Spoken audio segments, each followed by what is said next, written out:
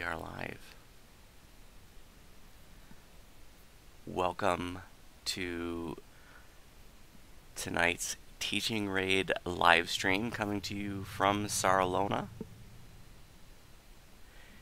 If you are new to these events, this is something that me and my guild have been doing for 5 years now, where we're taking folks that are newer to raids and showing them how the raids work in a newbie-friendly, low-stress learning environment where we focus on learning the raid mechanics.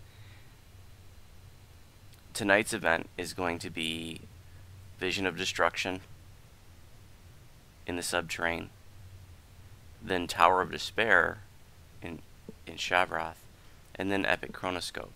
And tonight's event is a thematic event that we call our Death to Sulamatis Teaching Raid Extravaganza. So it actually has a theme of following Sulamatis, the Horn Devil, through all the raids he appears in. Just grouped them together for fun, but also because it sort of makes sense from a practical standpoint that, you know, there are so many raids in the game, you know, and we don't want to, you know, spend a whole event just doing like a shorter raid like Vision of Destruction, for example. So I wanted to group some together, and this makes for a fun thematic event. And you know, we're taking in folks that sometimes are brand new to the game, sometimes been playing a while, never raided before, sometimes long-time vets that just may be new to whatever raid we're doing that night. Anything and everything in between. And we're not trying to make these folks experts of the raids. We're just trying to, you know, get people involved in the raiding scene, teach them what they need to know to run the raids, and so that maybe they'll feel comfortable joining a pug of these raids. Hey Mark, welcome to the live stream. So I will be monitoring the chat in the live stream. If anybody has any questions, I'll try to answer those. My attention's going to be focused on the people here in the raid, but I will be monitoring the chat as well and answering questions when I can. So if you're watching the live stream, you have at least 5 minutes before the action gets started, because I got to take a few minutes to get folks invited in here. Everybody that's here right now are my guildies that are just here to help out. And, you know, because these are older raids, it's really, they're just here for fun more than anything else, because, you know, VOD, Epic Chronoscope, and Vision of Destruction, and Tower of Despair, excuse me. These are all, you know, they're older raids, lower level raids, so, you know, it's not like you need a bunch of people to complete those, which is going to be also one of the things that I'll mention during the event. Okay, I'm going to get the new folks started, brought into the group here, so if you're watching a live stream, plenty of time to go grab a drink or something.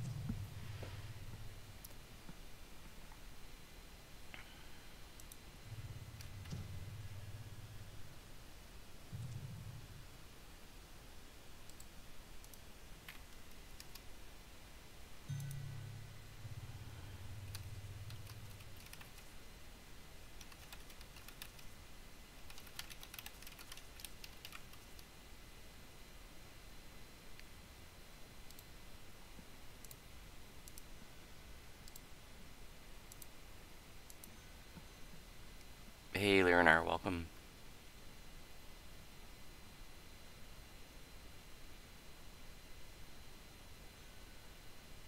You're addicted to the Baba right now, Mark. Nice.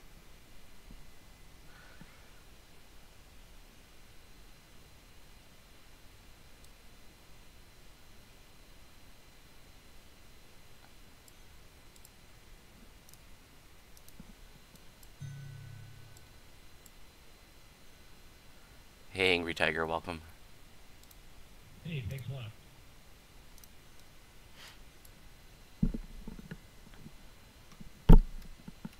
Hi, Mathine, welcome.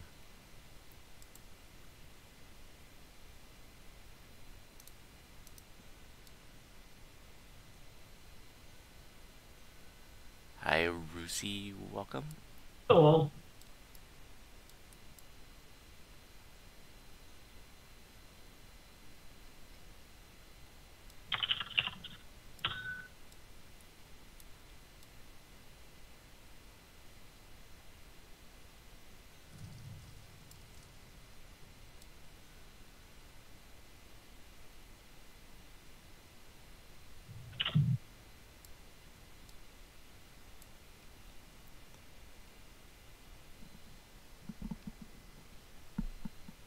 I saw Fidelma here a minute ago, but now I don't see her.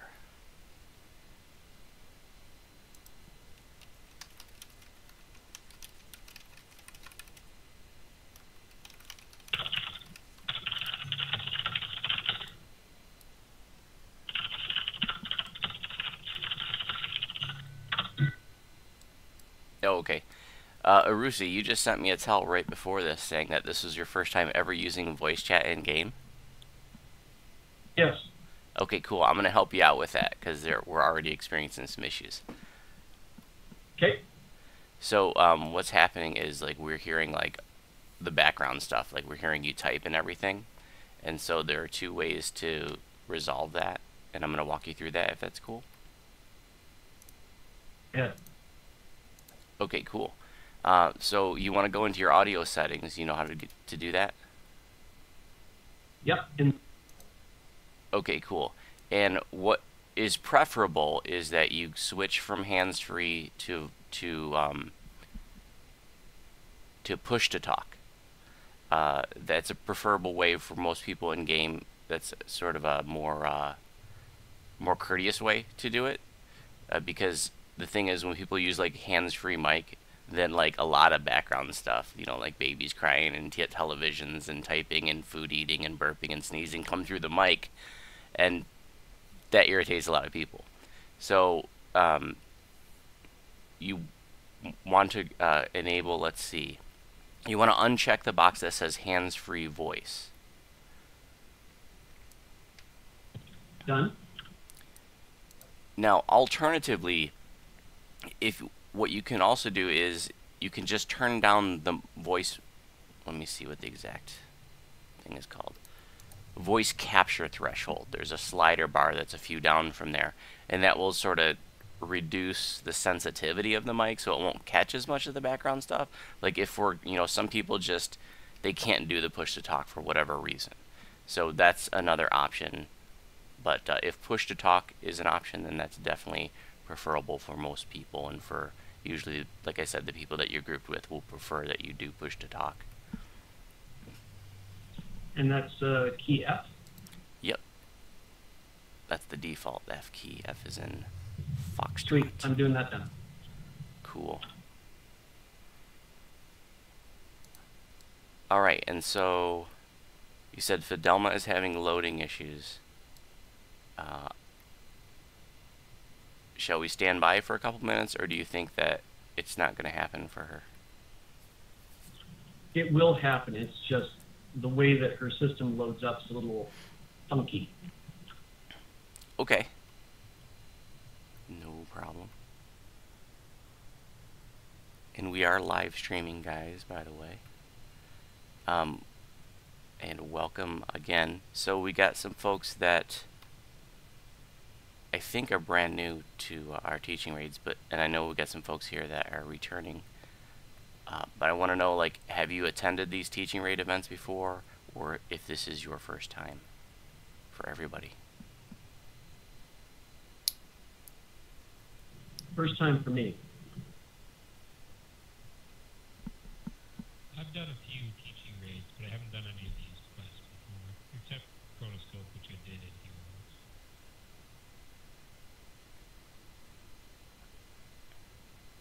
Heroes. Okay, cool. Mathene, I recognized your name. I feel like I've run with you, you know, maybe in Pugs or something, but I couldn't place it. So, if you haven't attended these events before, just making sure you know that these are events that we do every week through the winter and spring. And we do like a different raid or set of raids every week, and it's all designed for people who are, you know, new to the raids, or maybe even people who are still learning. So sometimes that means people who are really new to the game. Sometimes that means people who've been playing since beta that just for whatever reason didn't, you know, maybe they don't know the raid we're doing that evening, or maybe they just never got into raiding. You know, we see a variety of folks that fit into, well, yeah, different categories, and there are a lot of reasons why people avoid raiding. So if you're new to raiding, that's cool. Like sometimes we get people like it's their first raid ever. We've had people that have literally never grouped with anybody before in our teaching raids. So really happy to have you. Half the group right now is my guildies that are here just to help out, make sure things are smooth run. I always bring several of my guildies along just to help make sure things run smoothly and to help maybe answer questions that I don't know the answer to. Like I'm not a melee person, so whenever there are questions about melees, I usually don't know the answer, so they help me out there. And sometimes I misspeak, you know. But at any point during tonight's event, you know, we're going to be going over a lot of information. We got 3 different raids to do.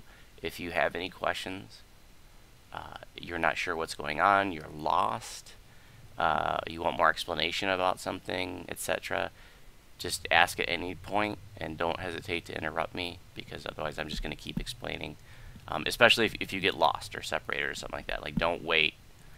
Just, you know, chime in, and that's what these events are for.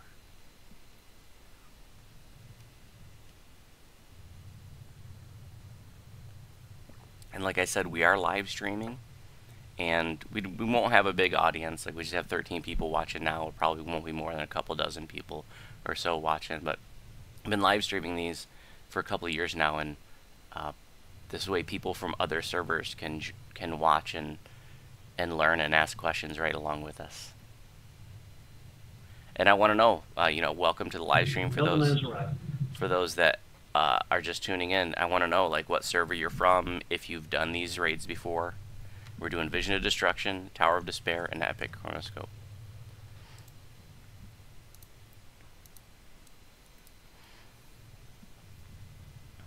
Hey Fidelmo, welcome.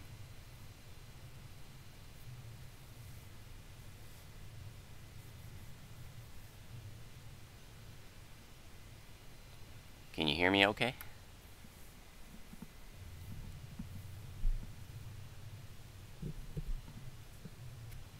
She can hear you fine.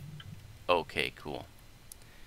Now, I know that you guys are a couple, so did she hear everything that I already said to you, like, over the last 5 minutes? I'm not going to repeat it, but I just want to know if she's, like, right there and heard all of it. No, she was having issues. Okay, cool. Well, happy but to... she's smarter than me, so chances are she knows what to do better than me. I feel ya. Happy to have you, Fidelma. Just briefly what I had just said to folks. I know this is your first time to one of our teaching raid events. I was just saying how well I get set up for new folks and people who are just learning these raids. And so we're going to be explaining everything. If you have any questions along the way, you get lost or something, you want more explanation, just let me know. And these are events we do every week, and I'm happy to have you. And I always post details every week of what teaching raid we're doing in the Sarlona forum. So, like I said, tonight is going to be Vision of Destruction in the Subterrane, and then Tower of Despair in Shavarath, and Epic Chronoscope, with the theme of following the Horned Devil, Sulamades, through all the raids in the game that he appears in. On our way to Vision of Destruction in the Subterrane, I'm going to be giving you guys some tips about navigating your way around there, and also showing you how to find Garamel, the giant chieftain rare that is in like a secret lair, kinda. So let's go ahead and step into the subterrane. Before you do, though, you'll want to have, let's see, curse pots. Remove curse pots, which you can get right here from the potion vendor. That's something you should always have with you on every tune. But if you don't have them, be sure to get them from the potion vendor there. And then when you're ready, go ahead and step into the subterrane. Don't move ahead though, because I want all the folks to see what's happening. I want us to stay together.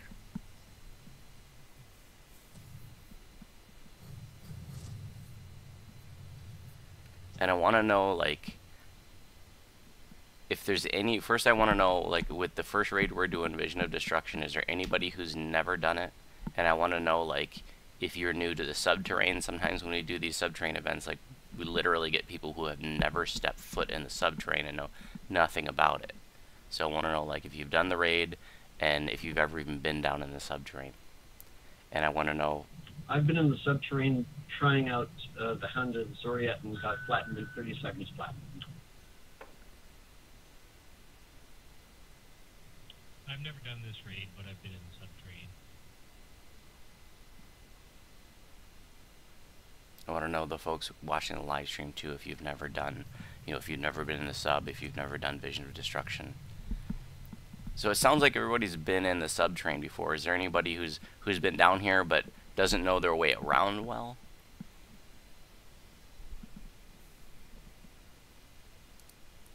I wouldn't say I know it super well.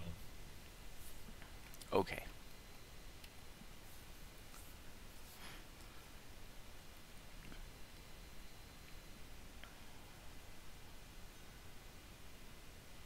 You've never been down here? Okay, cool. That is totally awesome.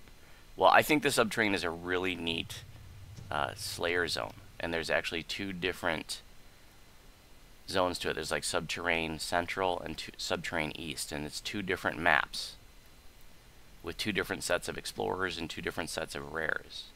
And one raid that we're doing tonight, Vision of Destruction, is in the Subterranean Central. And then the other raid that's down here, which is Heroic Hound of Zoriat, Legendary Hound of Zoriat, is out there in the marketplace. But Heroic Hound of Zoriat is down here in the Subterranean East.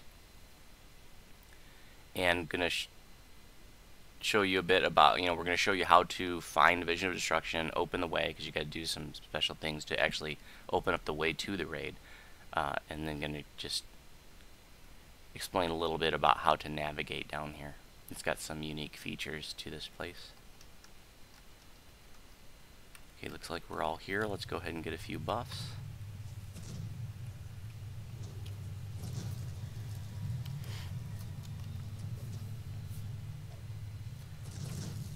First, let's step to the edge out here, but don't fall down yet. There's a couple things I want to point out. If you look straight across and to the left, you're going to see these like orange glowing runes on the walls. And if you look down, you're going to see like light shining through from the ceiling that's shining down onto the floor. You'll see a bunch of glowing orange runes on the floor down there, etc. Here in the subterranean, anytime you see runes on the walls, on the floor, light coming through the floor, through the walls, it's all like, you want to avoid that stuff if possible, because it all does an AoE debuff. It's not a big deal, especially by today's standards, and you're going to see like this little explosion effect even if you just like walk next to a rune that's on the wall. Like I said, not a big deal. I'm just making you aware that that will happen. Now, whenever you're going to most parts of the subterranean, including both of the raids that are down here, what you typically do here is you just jump out and feather fall down to the right to a platform. But invariably, when you're with a group, somebody falls to the bottom and gets lost. So what I want to do first is just have us all jump down to the bottom so that you can see what's down there and how to get back up on your own. And one of those explosions I was talking about just happened when I got near that rune on the wall. And actually at the bottom here is the first explorer for the subterranean.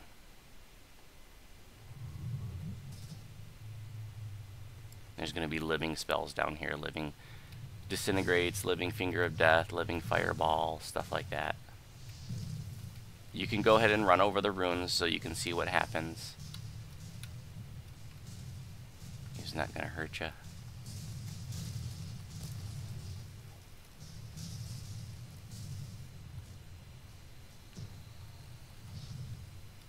And there's actually a rare that can spawn down here by clicking these runes. So if you go on the north wall, you see there's like a rune here on the wall, and you click that rune, and it can be trash mobs like it is, or there could be a named guy.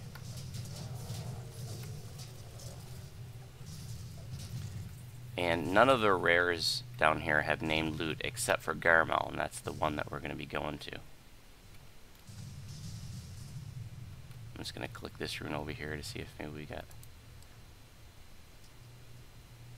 no rare.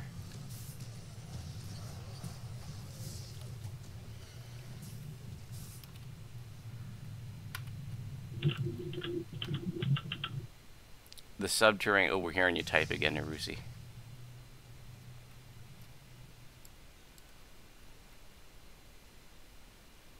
Oh, Trey, I'm glad you said that. All the treasure bags down here are planar shards, the little purple treasure bags. So whenever you see those down here, pick them up, and they can be traded to a guy right there in the center of the market who's with all the vendors for some special rewards. Perhaps most significantly, a large bag of your choice, a collectibles bag or ingredients bag, etc. Gem bag. And you need 150 of those for the bags, but don't go through that portal. Which sounds like a lot, but you know, if you come down here and start poking around, I mean, we'll probably get like a dozen on the way to the raid tonight. So when you click a rune and the red portal comes up like that, that actually will take you to a different location in the subterranean. We're not going to be going through that one, but I just wanted to show you, as opposed to like the red and black portal, the darker portal that's over here on the north. That's just like a trash portal. You can't actually go through that. Okay, we're going to go to the other side and start going up. But if you were, you know, if you're doing these raids and you fell down here because you didn't have Featherfall or something, you just take these ramps up.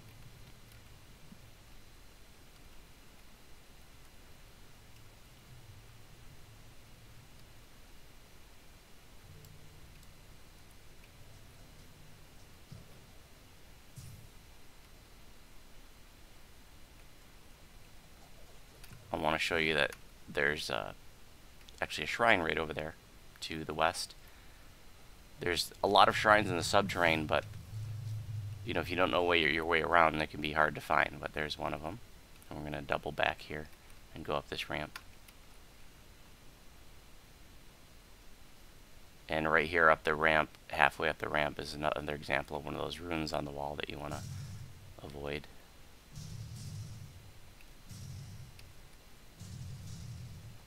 And then up here at the top, this is where we would have Featherfall down to. So if you look up to the right, to the, let's see, southwest, you'll see the hole in the ceiling where we would have dropped down, from where we originally dropped down from. And now we can go to the east.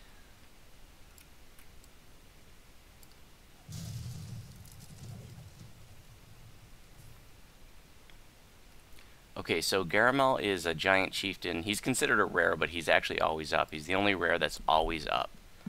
And he's the only rare in all of the subterranean that actually has named loot. And his chest has like a whole bunch of different named items, like a dozen different items that can drop. And they have a pretty high drop rate, or at least there's a pretty high chance for you to get one of the named items.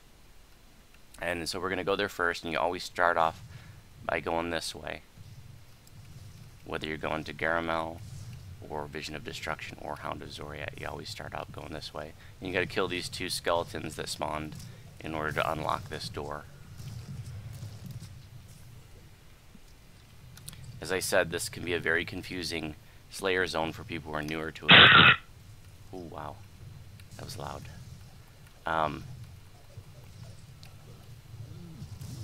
It's like multi-tiered and stuff, and kind of got a confusing map. So if we were going to the raids right now, we'd be going to the right, but we're going to go to Garamel, so it's always left here. And this light is another example of light that you want to try to avoid if you can, because it has the AoE debuff. There's a collectible over here.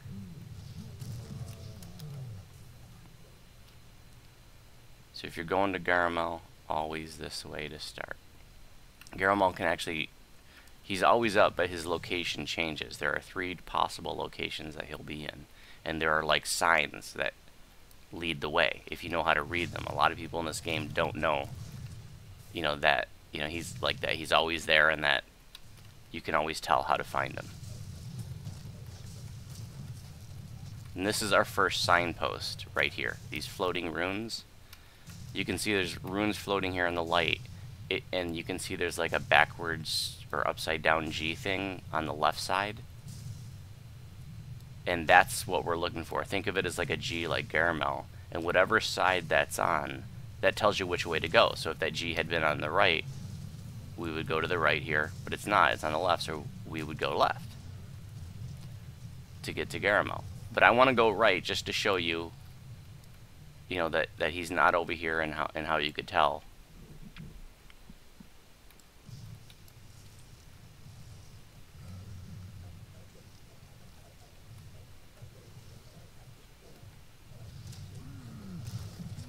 So you have to kill those guys to activate this rune over here. They'll activate the portal. And when it's not Garamel, you just get a trash portal. But if it had been the portal to Garamel, you would see like a swirling blue and green portal. And we're going to go back this way now because the runes said for us to go left. Here it doesn't matter whether you go up or down, they both just turn the corner.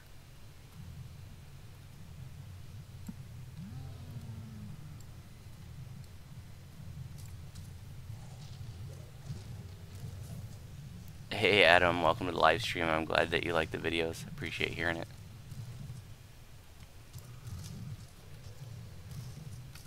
There's another collectible back here. Shrine. And a shrine right here around the corner. And there's going to be a beholder as soon as we open this door. And if you're not aware, you can put a spell absorption item on in order to block a beholder's anti-magic aura. He's already dead. We're way over level, so we're smoking this. So this is the next signpost to find Garamel. And if there's two things, we're looking for that G again. And there's two different combinations here. One, there could be a G like on the right side. I always forget whether it's inside the ring or outside the ring, but it's right there, like in the middle, out, like it'll be inside the ring. It is inside the ring. Okay, thank you. It's right in the in the inside of the ring on the right side. And if it was there, if that upside down G thing was there, backwards G thing was there, then it's telling you would go to the right. If it's not there, like now, it's just a ring. There's not a separate G thing. Then you would go straight. So Garamel is straight because the G isn't there. But we're going to go just jump down to the right real quick just so you can see what's down here. Because this is one of the possible ways to Garamel, but just not this instance. And there's another collectible around the corner here.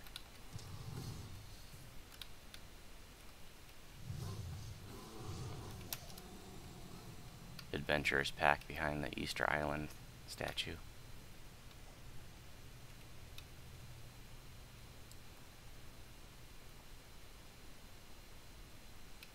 And then this portal would be, you know, if the G had been to the right, this would be the portal to Garamel's lair, but it's not, so it's just a swirling dark rune, our portal, with trash mobs.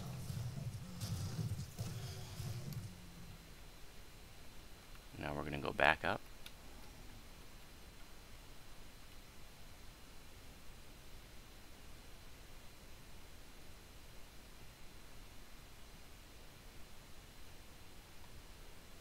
If you look off to the left, you'll see, you know, there's other areas down there, and up to the right, there's stuff. You know, there are different ways you can go, and you know, there are different rares around here and stuff. Lots of different paths, but like I said, you know, it can be really confusing because it's like multi-leveled and stuff. A lot of different ways to go.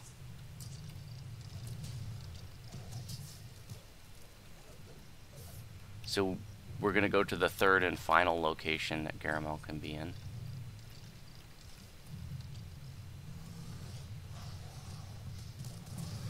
And there's a treasure bag.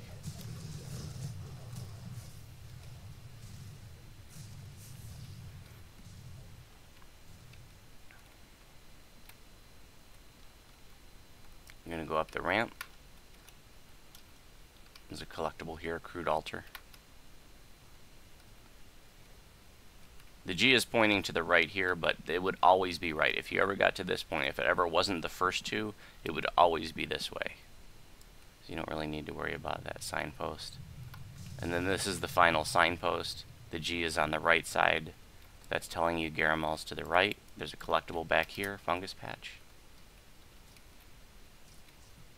But like I said, if we got to this point, it would always be this way.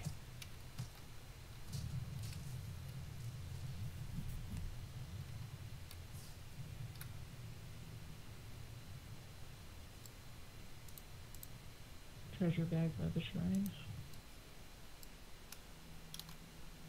Here's a shrine if you need it. We're not going to need it. You click the rune here, and you'll see the portal is the green and blue one. We're not going to go into it quite yet.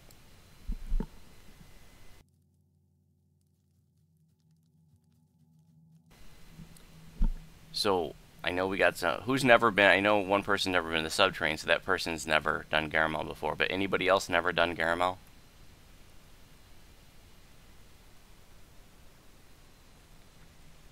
And I want to know on the live stream, who's never done Garamel? What did you say, Angry Tiger? I did it a bunch of times. I was trying to get the icy raiments from them, but I never did. Yeah, that. Back in the day, that used to be the hot item out of here, and it's the only place in the game to get it. So, back when the level cap was 20, this rare was really, really tough. In fact, there would be LFMs just for this rare, and you'd get entire raid groups, parties of 12, would come down here to fight Garamel, and would sometimes wipe. Whole parties of 12 would sometimes wipe against them. Now we're gonna obliterate him because we're all level, higher level and stuff. But I'm just saying, like, just for historical context, like, this was a really tough rare back in the day, and I remember farming him with pugs, and sometimes it would go really poorly. So when we go through the portal, we're going to appear at the top of a very tall shaft, and we're going to fall down. Like, we're going to be pretty high up. And there's a center column that's going to shoot traps out, acid traps and fire traps and force traps. And if you look down, there's circular rings, like big circles of rings, kind of like the one signpost to Garamel. And you can actually fall through those rings to be safe from the traps. If you fall through like the center of those rings and navigate through each of the center of the rings as you're falling, you won't get hit by the traps. But it's not really necessary because, because we're all over level, the traps aren't going to really do much damage to us. So it's really just fastest to just take your feather fall off and fall straight down really quick. But I'm just letting you know, if you ever came in here low level or those traps would worry you, then you can, there's actually that way to avoid them. And at the bottom is one of DGO's largest treasure piles. So it's a pretty cool room. There's going to be some giant skellies, and then the rare is always there. He's always going to be up once you find his lair. It's the location of the lair that changes, but he's always up. 2 chests, tons of treasure piles to loot, couple collectibles in there. And there's also another little unique thing that happens down there, is that there's an anti-gravity effect. You could just get tossed up. And it's a good reason to keep Featherfall off, because if you have Featherfall on, then it takes you a while. He throws you way up, and it takes a while for you to come back down. And I want to emphasize this point, because a lot of even old-time vets are mistaken about what causes you to get flung up in the air. And some people will tell you, and they'll swear 6 ways to Sunday, that it's jumping that causes you to get flung up. But it's not. Nobody can be jumping, and you can just get randomly flung up. It's just a random effect. They can even happen after Garamel's dead.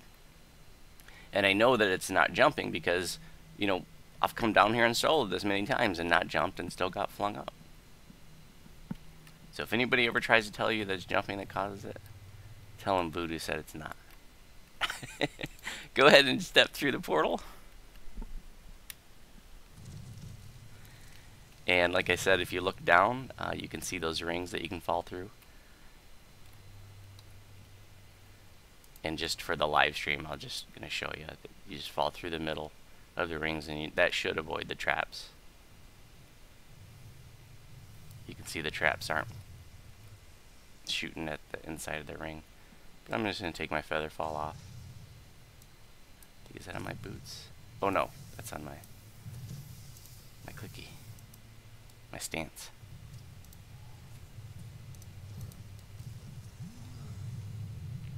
And there's Garamel, who is always up. So go ahead and take him down.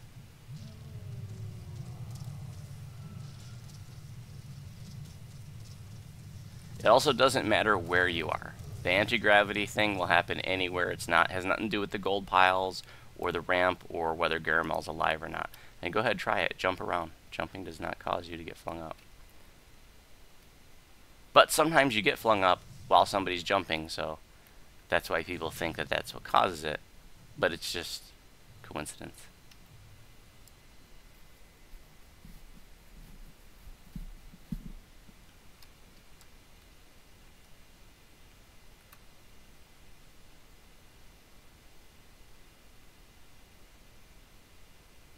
Go ahead and take a moment to loot the treasure piles if you want, and there are a couple collectibles scattered in there. There's like 20 treasure piles. This was very exciting when, you know, when we were noobs back in the day.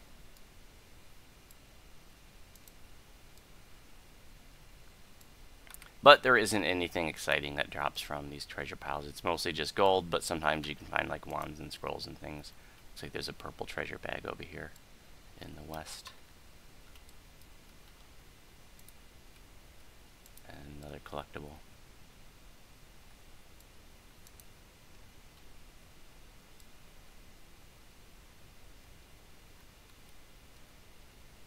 And when you're done having your fun with the gold piles and coming up the ramp, I want to make sure nobody jumps at this point, because I want you to see that the anti-gravity effect can still happen when nobody's jumping and randomly, even after he's dead.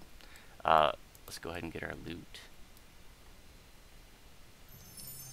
There's some pretty cool items that would drop even by today's standards. So there's like the rune arm and the luck blade. Those are both really cool. Like the luck blade is the only heroic weapon in the game that has 3 slots on it, so a highly customizable weapon.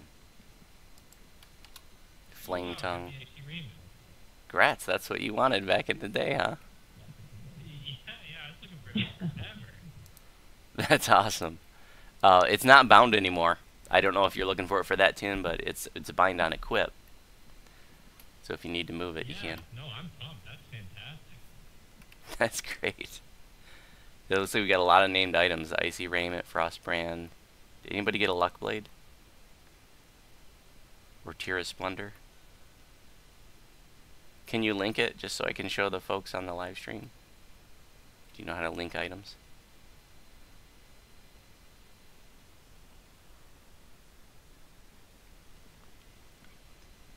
If you're watching the live stream and you don't know how to link items, you just you hit control and then you right click the item. So like control and then right click and then it appears in chat.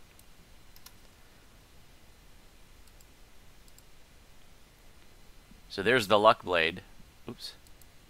It's a level 8 short sword and it's got a red, orange, and purple slot and good luck. So that's a pretty neat item, you know. You can really customize that. And you can put like Ghost Touch and a Meteor Star Ruby and, you know, good aligned or something like that. You know, it's pretty neat. You know, like I said, it's the only heroic weapon in the whole game that has 3 slots on it.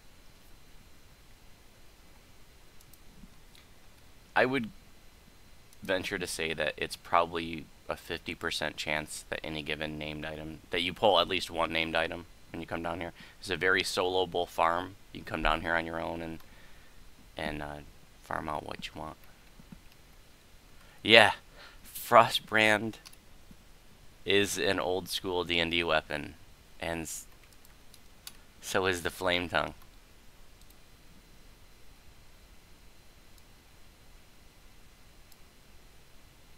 And the Flame Tongue, I mean, that's got 2 slots for a level 4 weapon. That's, you know, it's kind of neat.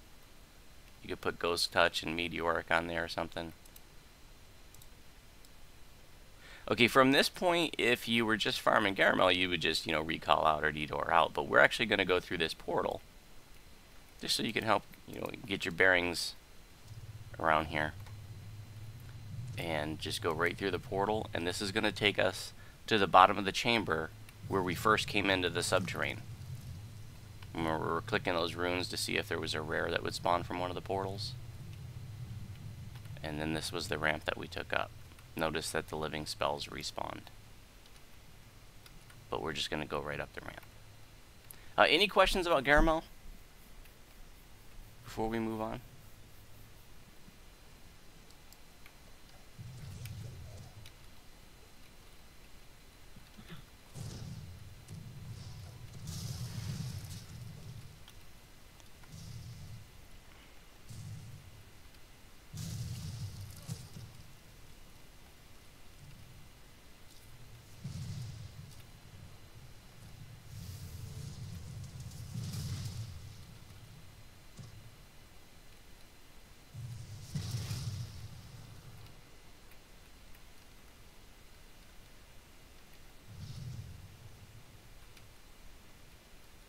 Those living spells were also terrifying back in the day. I mean, those meteor swarms shoot at you, it could wipe out half the party, literally.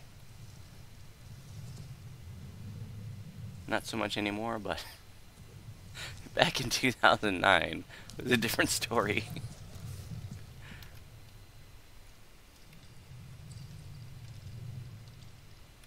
How long, for those of you who are here learning the event, how long have you guys been playing DDO?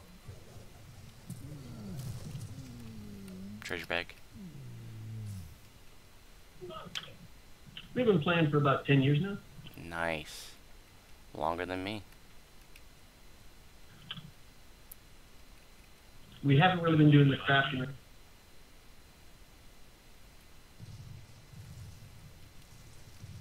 Haven't been doing what? You cut off a little bit there. We haven't been doing the crafting, though, so a lot of the stuff we've got is just the pickups. Okay. Well, I have some videos about crafting for beginners if you're interested. Check out my Well, I've been channel. studying them, thank you. Oh, okay, cool. So just to get your bearings, you know, at that last intersection we went north to go to Garamel, but this is where our path diverges from when we went to Garamel. Go ahead and go through this portal.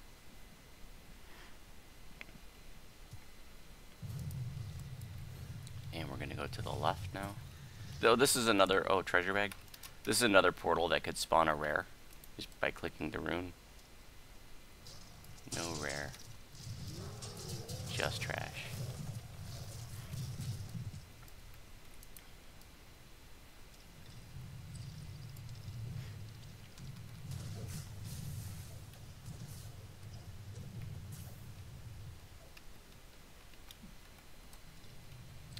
So here we're going to go off to the left.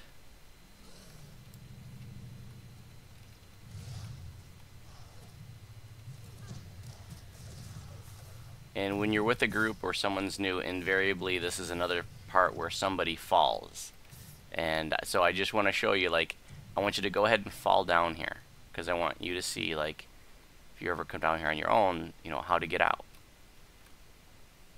And I want you to see that it's just a small zone down here. No big deal. I don't want you to panic if you ever join a pug and you fall down.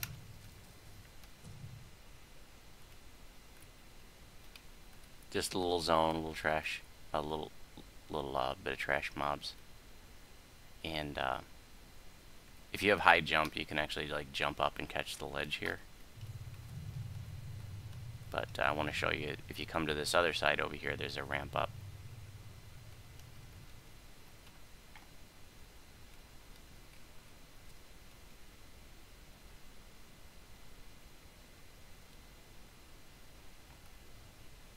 There's a couple spots on the way to Vision of Destruction that, you know, you can fall down, and what you don't want to do is start running around lost and confused, and because you can spike a dungeon alert and that can make things, you know, really irritating for the rest of your party.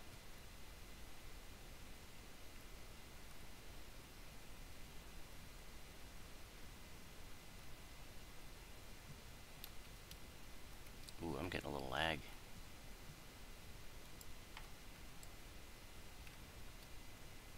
Just so you have your bearings, if you look up to the southeast, that's where we came through, right up there, the door.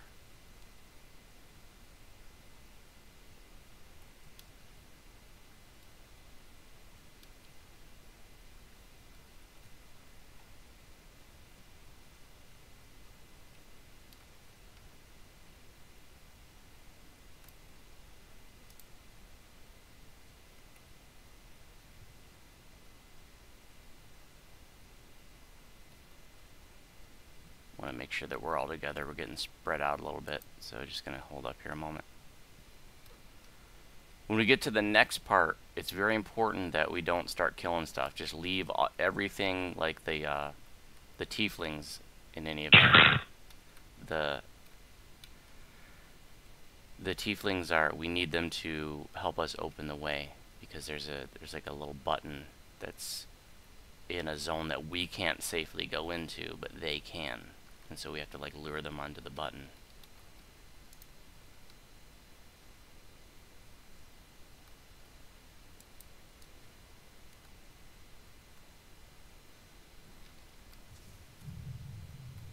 go, Mathene. Just jump right up here. Actually, come around this way. I'll show you. Come around this way. Because if you didn't have a high enough jump, then you know, you would want to just come around this way.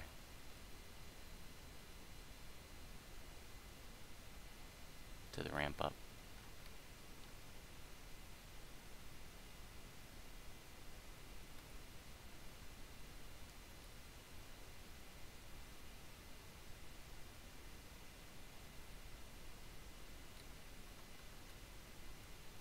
It's also pretty dark down here, and some people really struggle.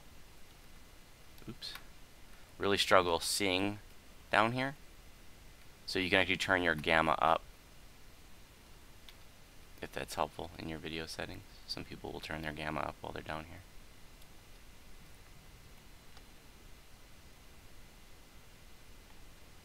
Looks like you don't have a striding item, Mathene. You running around pretty slow.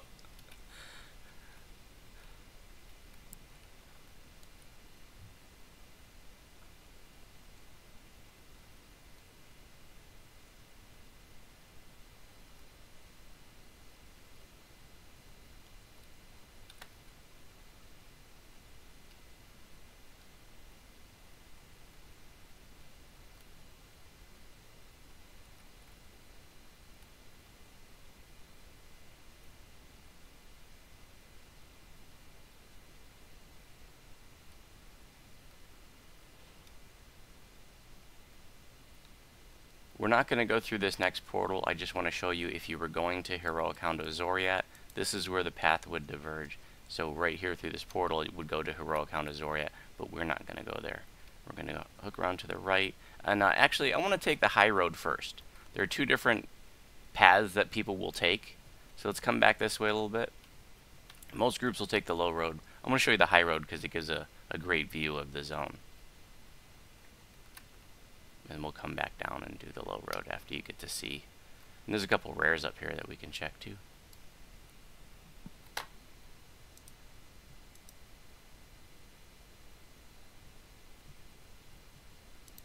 There's my guildies down there.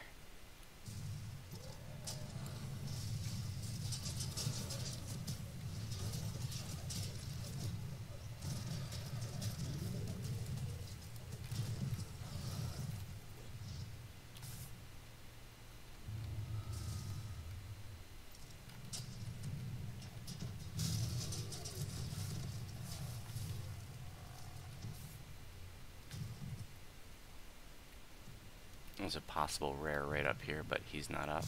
Troglodyte caster.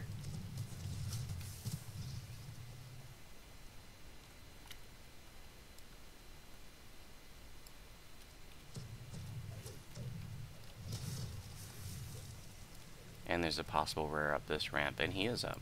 The rares have a pretty low spawn rate, it seems, in the subterranean. Not as high as some zones, like the Vale has like a 50% spawn rate for the rares approximately, but here it's quite a bit lower, probably somewhere closer to like 25%.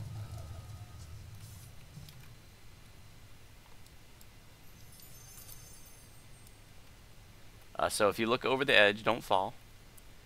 But this is where, like, if you're taking this high road, then you would, from here, you would jump down. But I want you to see that if you look down, there's like, you can see 4 like pressure plates or buttons, and we have to light those up. Those are toggleable just by walking over them. And there's also one in the center. It's, can't really see it, but that red light that's shining up through the floor and like in the center of those buttons, that will insta-kill you, and there is no save.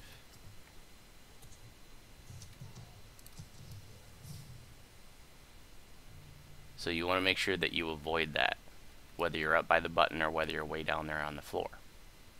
So we have to light all 4 of those buttons, and then the one in the center too that you can't really see right now.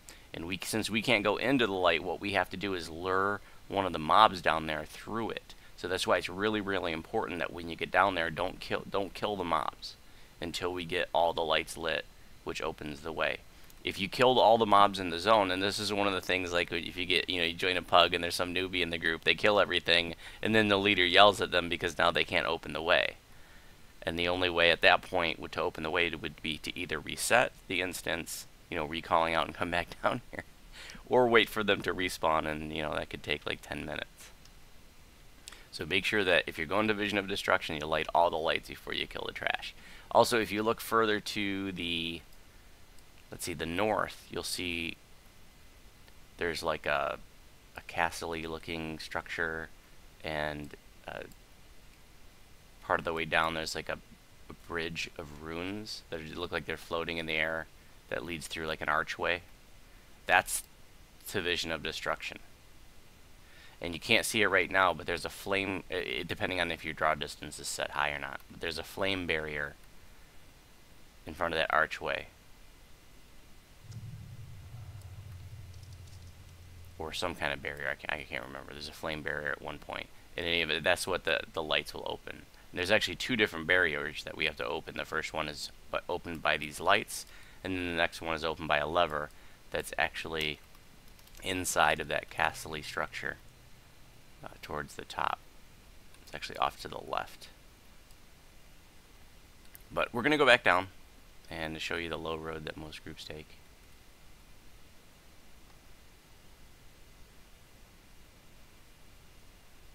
So if you from here you can just jump way out.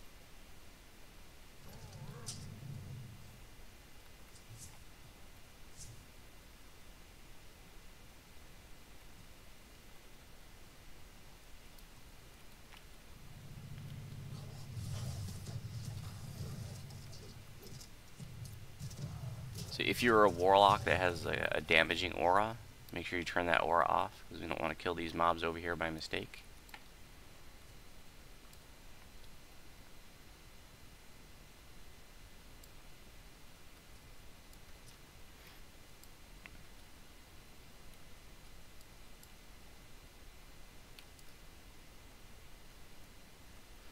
Okay, I want to get one person to stand at this button to make sure that it's toggled on.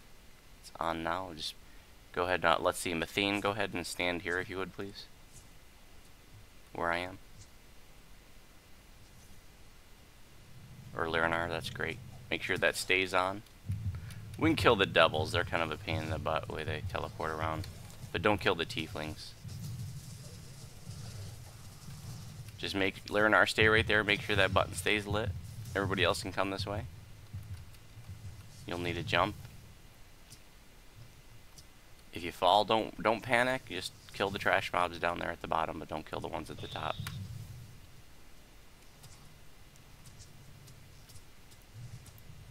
So let's see, Mathene, if you could stay right there and make sure that button stays lit, and everybody else can jump over this way.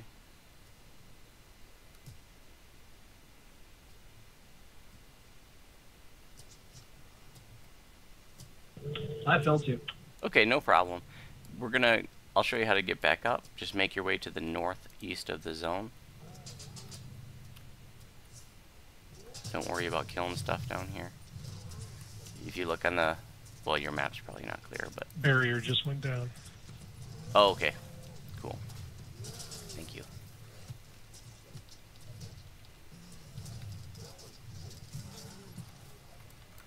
Treasure bag. This is another spot where, like, you know, you fall, and if you don't know your way around here, people panic, and then they spike a red dungeon alert because there's so much trash down there.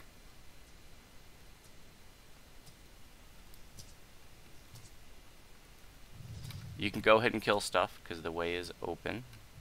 The first, the lights, anyways, are lit.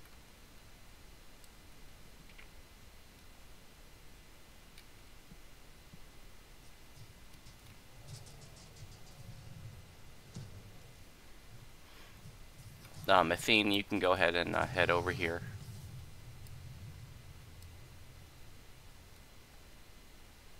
Just like jump down to where I am.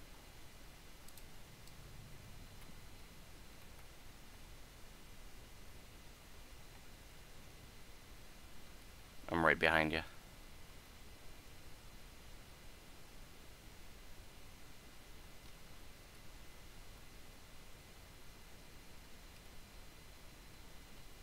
I headed towards the flame gate. Is that all right?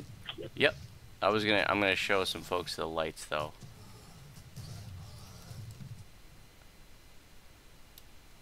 This is something like this raid is totally soloable. You know, it's just a level 18 raid. You know, so you could bring like your level 30 in here and probably smash it. But lighting the lights on your own, like if you were to come down here just for fun trying to solo it, it can be a little tricky. You know, so I want you guys to realize what needs to be done. You can see there's 5 lights here, and you can't touch the red light. I believe you can actually bring your like Druid Wolf or your Arctic Iron Defender through it, but I'm not sure if that works anymore. It's been a while since I tried it. But, you know, you turn the lights on, and if anything else, a trash mob or another party member hits it, it'll toggle it off. So you got to get all 5 of these lights lit at the same time for them to stay on and open the way. And if you touch the red light, you die. Here, I'll show you. No save. Can I get a raise, please? Feel free to try it. We like to show you what happens when things go wrong.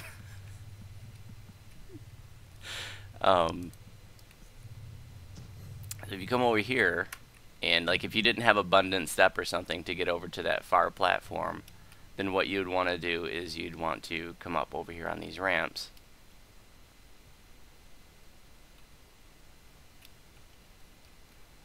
And by the way, if you ever wanted to get back to the other side, like before we like made those jumps, you could just jump right back here and jump back around, but we're not gonna go that way.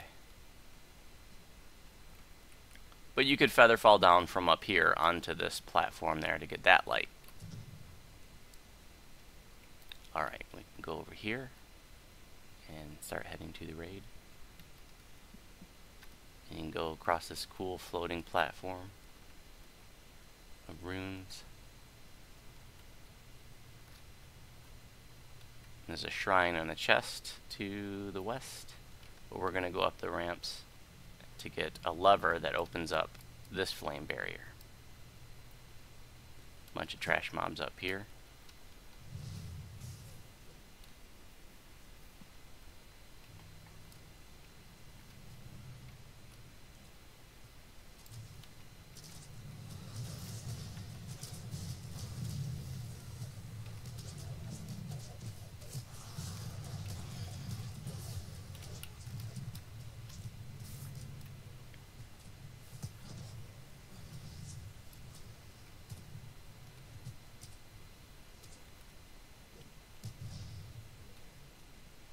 And here's the lever over here that we need to open the way.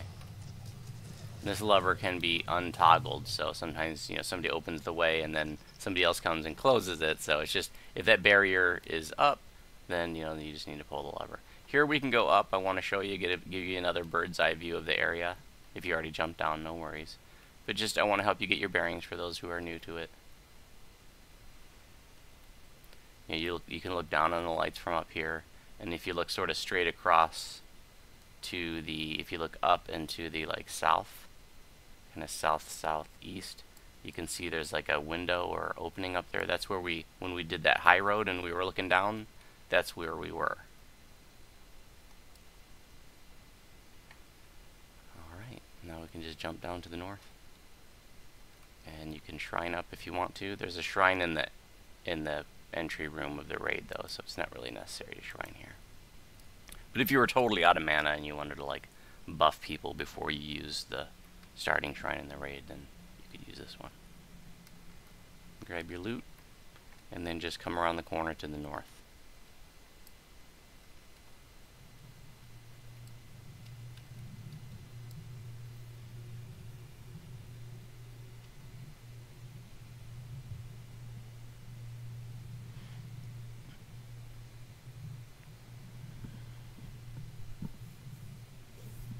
So this is a level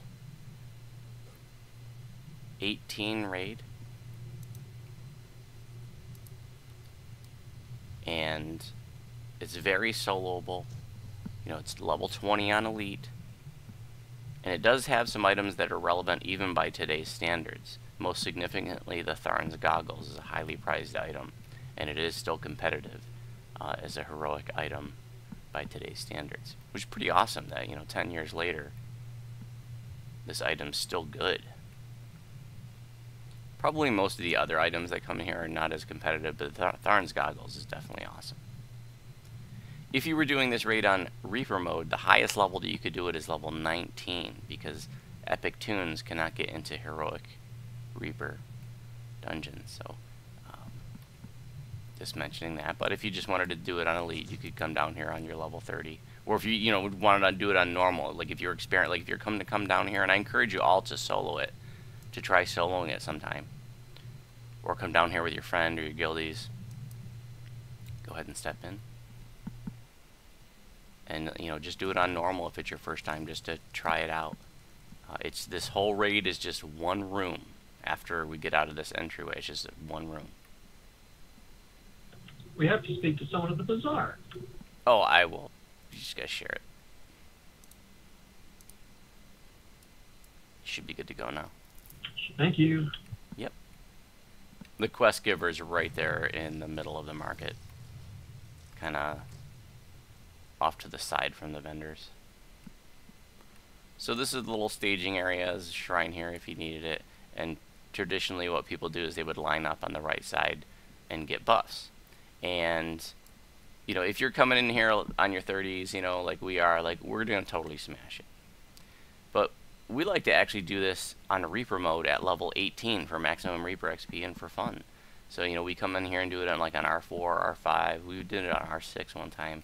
And they can be pretty intense. And when you do it on Reaper mode at level 18, it feels a lot more like this raid did back in the olden days. This used to be a tough endgame raid back when the level cap was 20. And groups would wipe even on normal sometimes. And we're not going to have that problem, but when you do this in Reaper mode at level 18, it's definitely challenging. And so, going to be talking about some of the sort of more proper ways to do the raid. But if you are coming in here, and you and your friend are level 30 on your Warlocks, you probably just crush it. But we'll go ahead and get a couple buffs. You can turn your Warlock auras back on if you turned them off.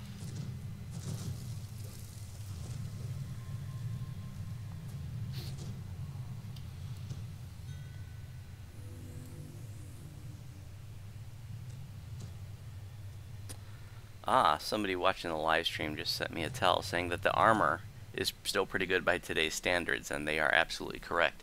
The full plate of the Defender still has really competitive stats by today's standards. It's pretty high armor bonus. Anybody have that armor on them, by the way? And go ahead and step through the portal, but don't move.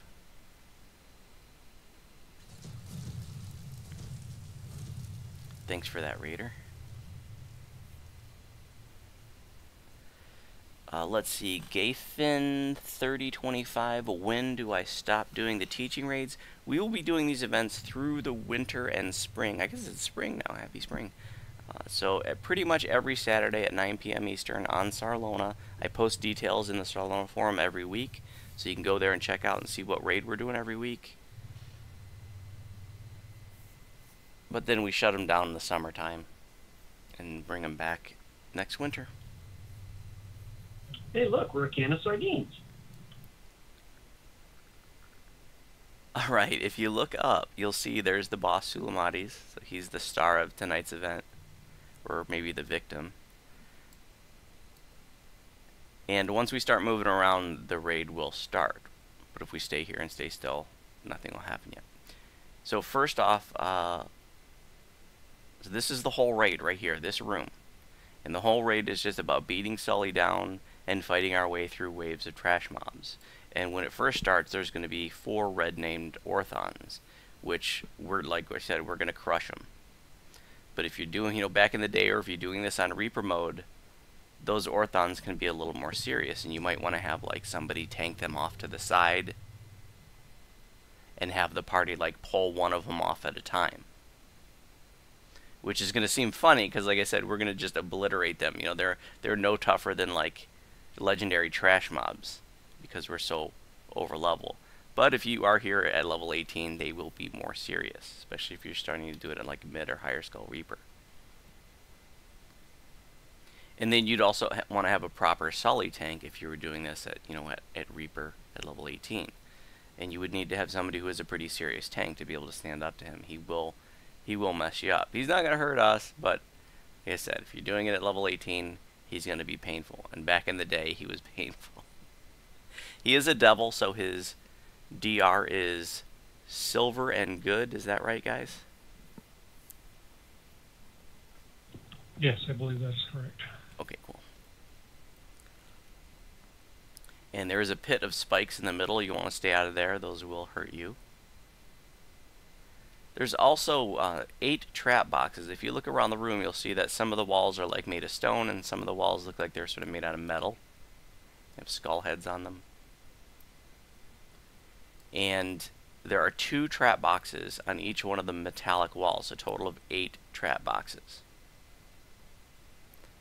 And so normally what would happen is, you know, after we cleared out the initial round of trash and we get Sully in place, then a trapper would go do those. But I don't want you to get the traps, because I want you to see what happens when you don't get them. I want you to see, like, if you come down here without a rogue, or the rogue, you know, the trapper, excuse me, or the trapper forgets to get them, I want you to see what happens, and so that you know what to do. And what the tank will typically do is grab Sully, and then just, you see this little cubby that I moved to right here, behind us to the right, that I'm jumping up and down in? Right here is typically where the tank will bring Sully, because there's a little cubby he can back into, and then that way everybody else, he's conveniently faced into the wall, and he won't move around from side to side so much because the tank is backed into this little cubby, and then everybody else would just beat on Sully from behind. And when you beat on him from behind, you're taking less damage. Again, not as important because we're way over level, but if you do it at level, that's good to know. Alright, we're going to get started. The rest I'll explain as we go.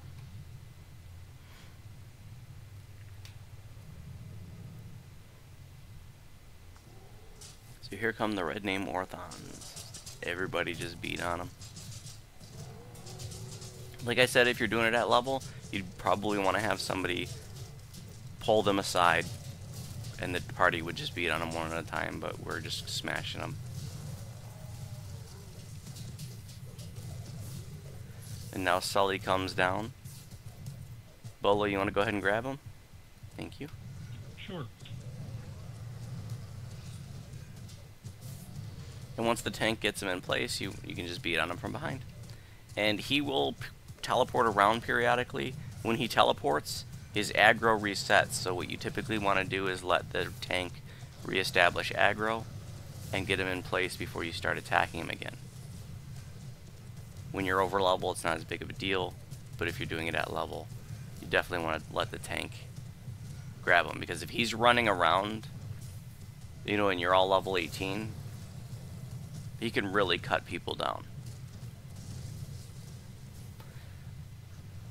You know, like I said, we also like to show you what happens when things go wrong, so I encourage you, if you've never been down here, to go through the spikes in the center and just see what those feel like. It'd be a lot more painful if you're level 18, but you know.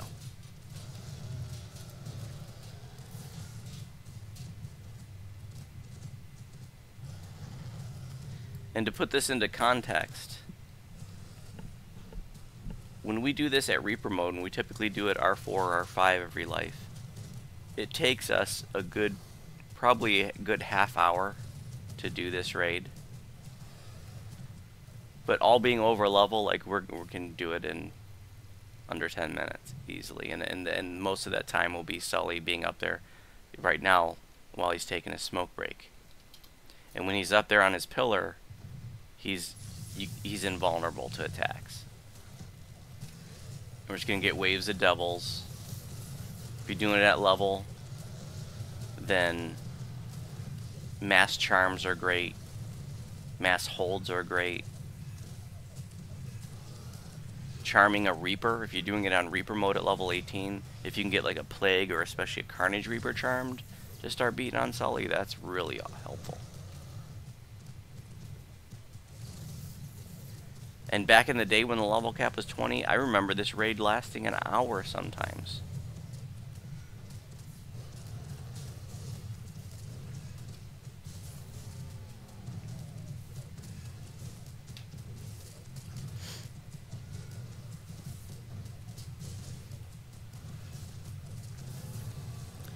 So what's going to happen, because we're not doing the trap boxes, there's going to be spinny blades all over the floor that'll come out for about a minute. When that happens, you just want to run to one of the cubbies. There are cubbies all around the sides, like the one the tank's in. You just run, those are safe spots. Sometimes Sully just sort of spaces out and just stands there for a moment. It's like free hits when he does that.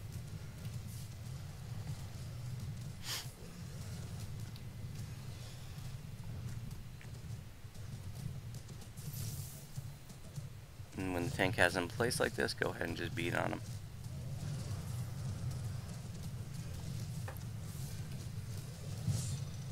And there are the spinny blade traps. Get into a cubby.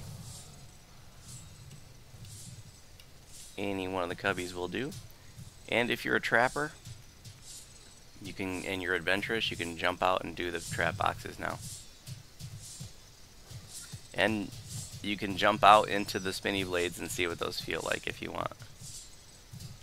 But I want to show you that, you know, if this comes up, because a lot of people, you know, sometimes will do this raid and they'll see this and be freaked out. They're like, when did this start happening? They've never seen it because trappers always got the traps. So, you know, we like to show you what happens when things go wrong. So if you ever see this, this means trappers didn't get the traps. There are 8 trap boxes, and each trap box controls, you know, like 2 or 3 of these things. So, you know, if sometimes trappers will miss like one of the boxes or blow up a box, and then just 2 of these blades will come out, for example.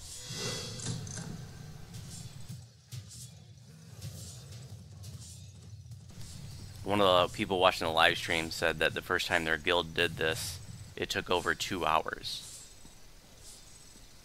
I remember a normal run going over an hour back in the day.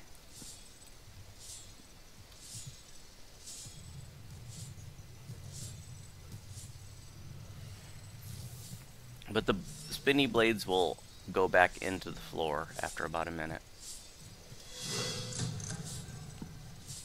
They go away regardless of if you get the boxes or not? Yes, they will go away after about a minute, regardless.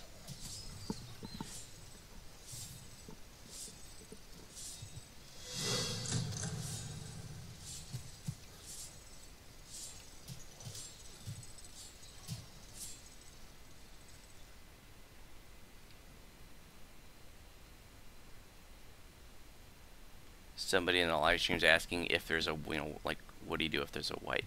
Well, if you don't have Jibber's Blade, nothing. You recall out, you try again tomorrow. But if you got a Jibber's Blade, then, you know, there's a little trick with the Jibber's Blade that if you hit it and don't move, a lot of times you won't aggro the mobs around you, so that, you know, you can hit your Jibber's Blade off into a side and then start throwing raises at people, and if they don't move, a lot of times the mobs won't aggro on them either, so that's sort of a way that you can get reset. And you sometimes have to do that on Reaper mode. This is a very serious raid on Reaper if you're doing it at level, and you have to, pretty much have to do it at level, because like I said, the highest level you could do it on Reaper mode would be 19, because the epic level tune cannot get into a heroic Reaper dungeon.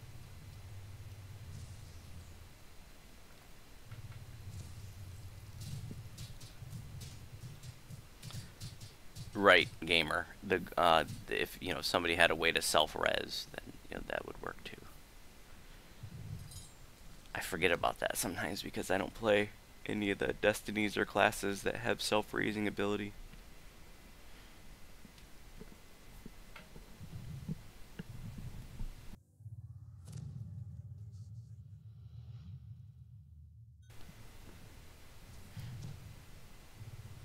You can see Sully's still up there taking a break.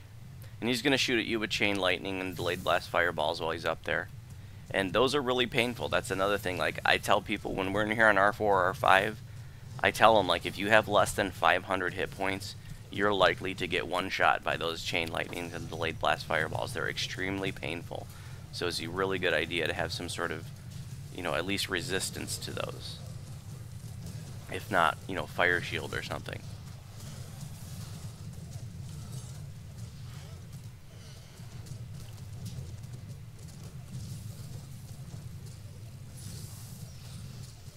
the person is asking, you know, what about a cake? You cannot use Sybaris spirit cakes in raids, so that would not be an option if there was a wipe. So the second round of Orthons is up now. And I'll also mention that when Sully gets down to 55,000 hit points, and these events are triggered by hit points, when he gets down to 55,000, there's going to be a round of fire detonator bats, I think they're called. And back in the day, they're like kamikaze bats that explode on impact, and those would be terrifying back in the day. Like, you would want to have fire shield and throw mass heals, and they could wipe parties right at the end. They're not a big deal, definitely because we're over level, but even at level now, Bats are about to come out. they're not a big deal. But the bats themselves aren't. But the bats never stop spawning until Sully's dead. And with each wave of bats, Reapers can spawn if you're doing this on Reaper mode. So that becomes actually about the most challenging part of this raid on Reaper mode, is dealing with all the Reapers that spawn during these final bat waves. And, you know, it could take a couple of minutes to beat Sully down on Reaper mode from once he gets to 55,000 down to 0. That could take a couple minutes. So if you're dealing with like a couple minutes of bat waves, you could easily get 4 or 5 Reapers during that time, which can be devastating because at that point in the raid you're down on resources, maybe there's some attrition, etc. So the point is, the end of the raid with the bats is the toughest part because of all the Reapers that can spawn. Alright, if you have any questions about the raid, let me know. Otherwise, we're going to move on to the next one after we loot. And there are 3 chests.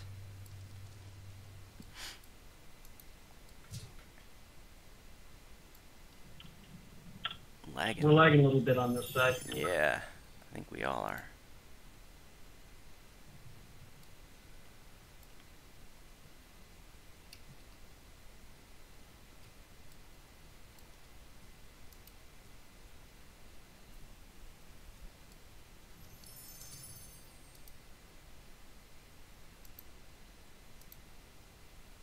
Bard's Cloak. Not the greatest by today's standards, but it does have Perform and Charisma 6 on it, so D20 if anybody wants it. There's a sword in here that's kind of unique. Let's see if anybody got it. I don't remember the name of it. But what's unique about it is, in the hands of a paladin, it has a bunch of abilities that show up for paladins only, and depending on how many levels of paladin you have, like a 20 paladin will have all of the abilities, but if you're not a 20 paladin, it will only have some of them. And it's not a bad sword for heroics, from what I understand.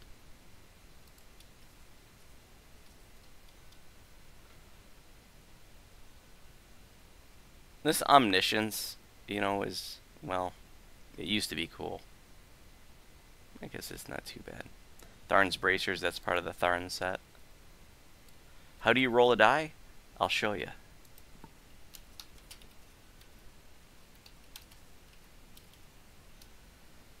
You would type /roll space D and then whatever it is. D100, D20, whatever.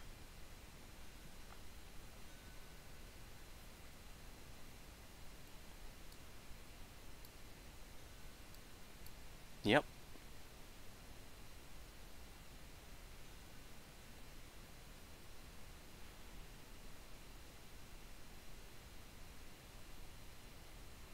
What's the D99?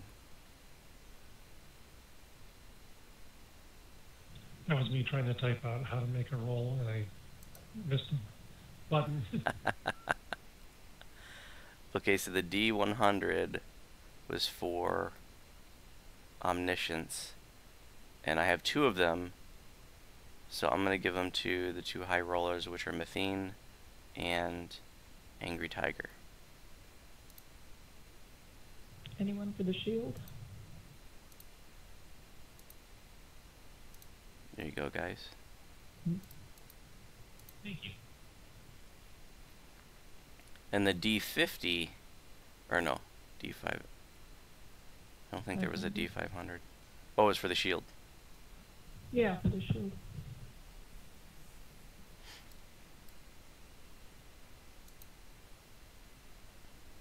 And looks like nobody wanted the Bard Cloak.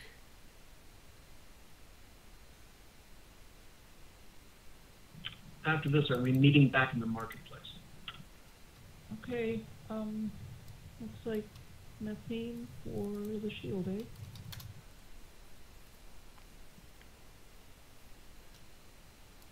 Yep, you're welcome. Okay, guys, go ahead and recall Alright, out.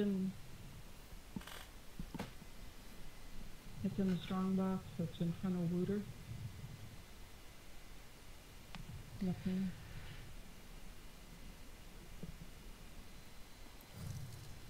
Yeah, Robert, you could do a D1 million. Any D you want. When you recall out, you'll be right there in the center of the market. Nothing. Make sure that you turn in the raid. Nothing.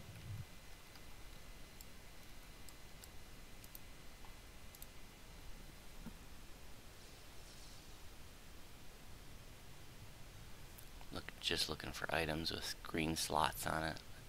Whoops.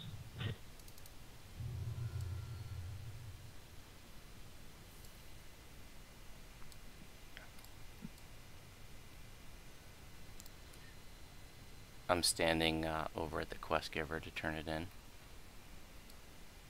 Just north of the vendors. Did something happen with the loot?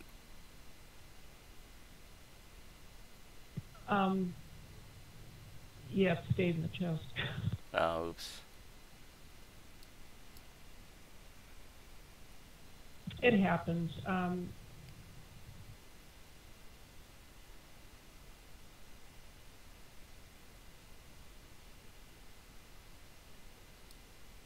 When you roll on a chest, it stays in the original chest that it appeared in. So when it comes up again, then you just go to the chest that the original person left it in, and you'll get it. Yeah, it has to be, so it has to be passed in the chest, because those items, they bind once you grab them, so it's not like, you know, Wooter couldn't loot it and then give it to you. You have to grab it out of the chest. So when you're doing raids... Right, and I can't get it again because it's already passed. So when you're doing raids, you know, that's what, you know, typically if somebody doesn't want an item, you know, well, a lot of times they'll just roll it off to the group. And then they just switch it over to whoever wins the roll, they switch it over in the chest.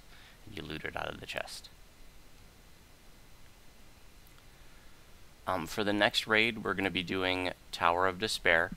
And I know there are some people who didn't get flagged for that, so that's cool.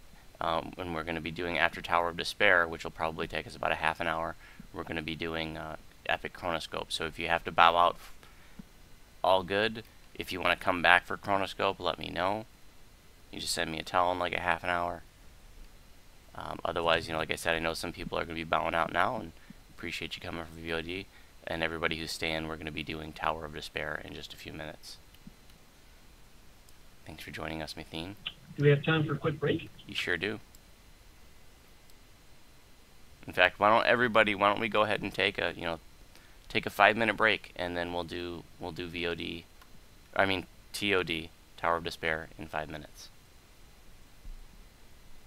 If anybody has any questions during that time, let me know. Any of the folks watching the live stream, you have any questions, let me know. Raids cannot be red boxed, Robert. They have to be flagged for. Some raids don't have any flagging, though. Most do, but some don't. Like the one we just did, Vision of Destruction, doesn't have any flagging. So as long as you're level appropriate, then you can just walk right in there. Heroic Hound of Zoria and Legendary Hound of Zoria don't have flagging. Epic Chronoscope doesn't have flagging. Tempest Spine doesn't have flagging.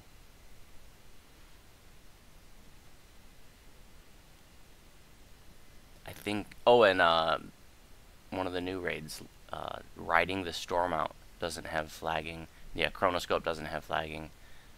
I think all other raids have some sort of flagging mechanism.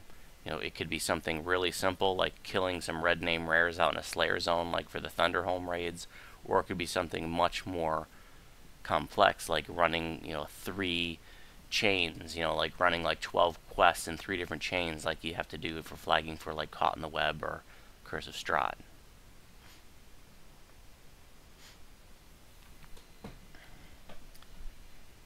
Oh yeah, I'm glad you said that, Angry, because I think there are some folks here that are going to need boot ingredients.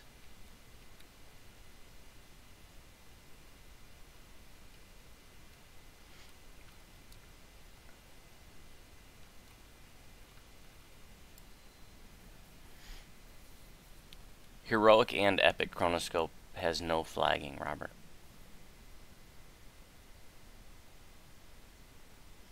And the Heroic Chronoscope is just like level 6 on normal, I believe. But you gotta be 20 to get into Epic.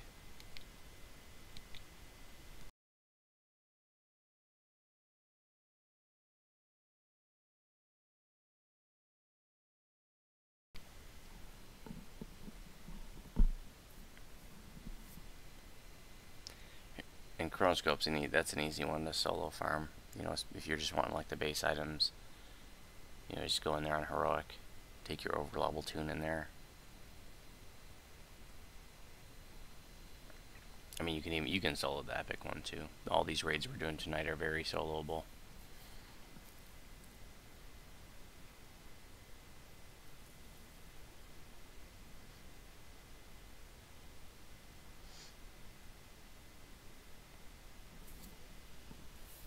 Looks like I got a roll that's ready to go.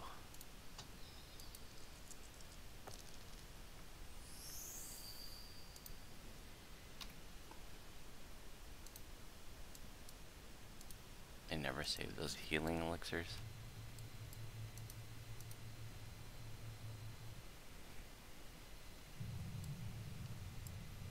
Is there anybody who wants an invitation to the guild ship to get high level ship buffs?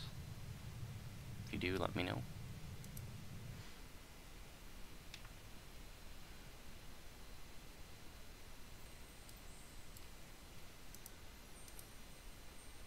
I'd take an invite.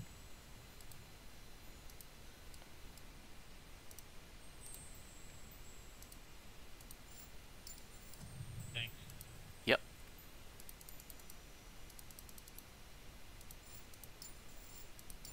A little tip for you guys watching the live stream, that if you're into sentient weapons, if you haven't thought about this little trick yet, you can, what I like to do is make a bound to account sentient weapon, like this coffin nail here, just to keep in the shared bank, so that, you know, if I loot bound stuff like on Voodoo here, like Voodoo's sentient weapon is already maxed out, I can't feed it anymore. So I keep a bound to account sentient weapon so that I can pull out on whatever tomb I'm on, and then just like if I pull like, you know, like bound to character loot that I couldn't just throw in the character bank or in the shared bank, then I can just pull that sentient weapon out of the shared bank and feed it. The more we do that, the better it is for both of us. And then pop that weapon back in the shared bank. This flame tongue is going to be a prize in my upcoming Easter hide and seek and trivia event on Sarlona. Be posting a video and information about that probably Monday.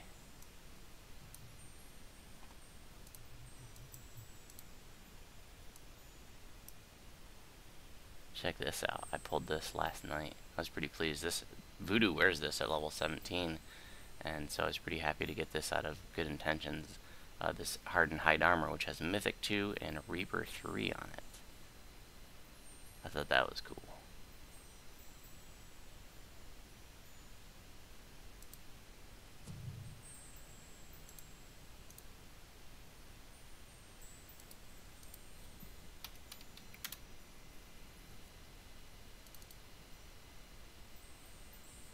There's all my mysterious remnants.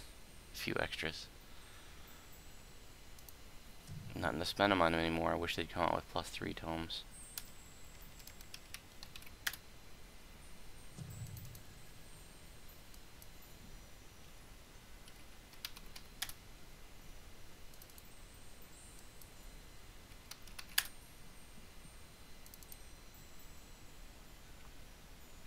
So if you're watching the live stream, the 3 items I just pulled out are the 4 items I just pulled out are what's needed to make your boots of anchoring, which are these things right here that just have anchoring on them. They make it so that you can't be banished out of the raid. The boss for Tower of Despair and Cash banishment actually has what he does has a different name to it, but it's functionally banishment, and he can send you right out of the raid. Like suddenly you're just in the marketplace if you fail your save against the spell. So these boots prevent him from doing that to you. It's definitely a good idea to have this before you go into the raid, but if you don't, you can use like spell absorption. And even the new, for whatever reason, the new banhammer has that anchoring effect. It's the only other item in the game besides the boots of anchoring that have that anchoring effect. Kind of weird that they added it to that item. This was from the 12th anniversary party, but you can see at the bottom there above the red slot it says anchoring. So, not sure what that was all about.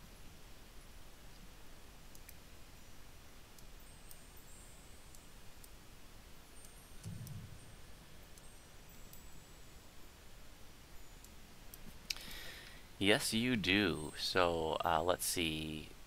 Urusi, Angry Tiger, and Lirinar, are you guys back? I'm back.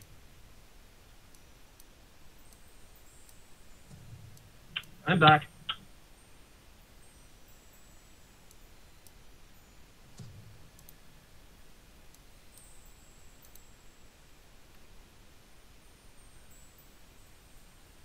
Lirinar, are you with us?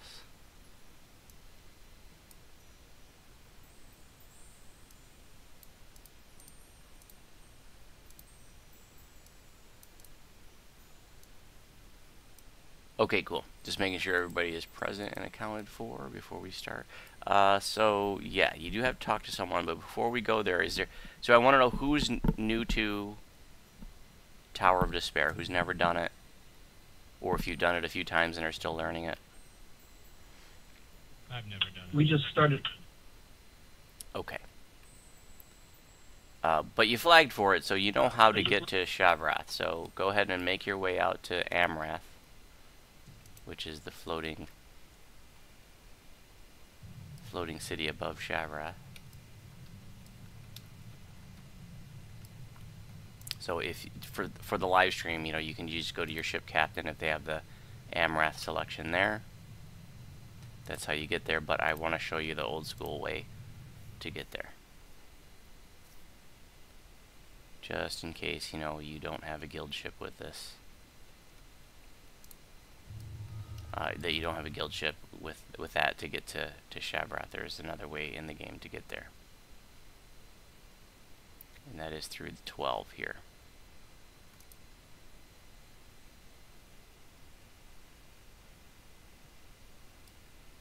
And you go to the back room.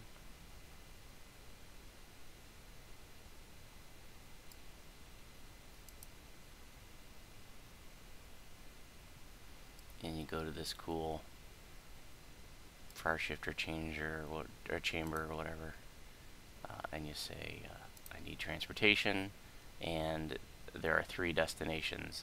Lamania and Dolur are non-functional. Those were places that they were planning on adding at one point apparently, but never did. The only option that actually works is Shavrath. And then he sends you to Amrath. So I need to know who was not I know some of you I talked to, like in mails and stuff, that you weren't able to make your boots of anchoring prior to the raid. But we have extra ingredients, so who does not have their boots of anchoring or doesn't know how to make them? Those things.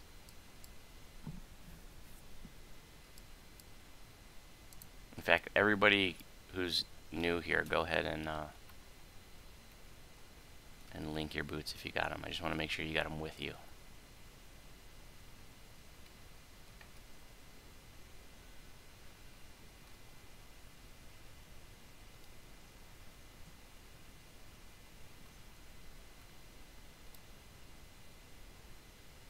Okay, Lirinar, do you have any of the ingredients, or do you need them all? The ingredients are...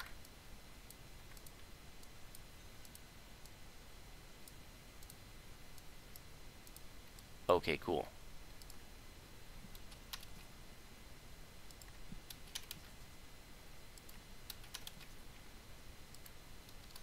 So those are the 4 ingredients that you need to make a boots of anchoring, and the way that you do that is just by, I'm going to give these to you, and you just talk to Leela here, and just tell her you want to trade those for boots or something like that.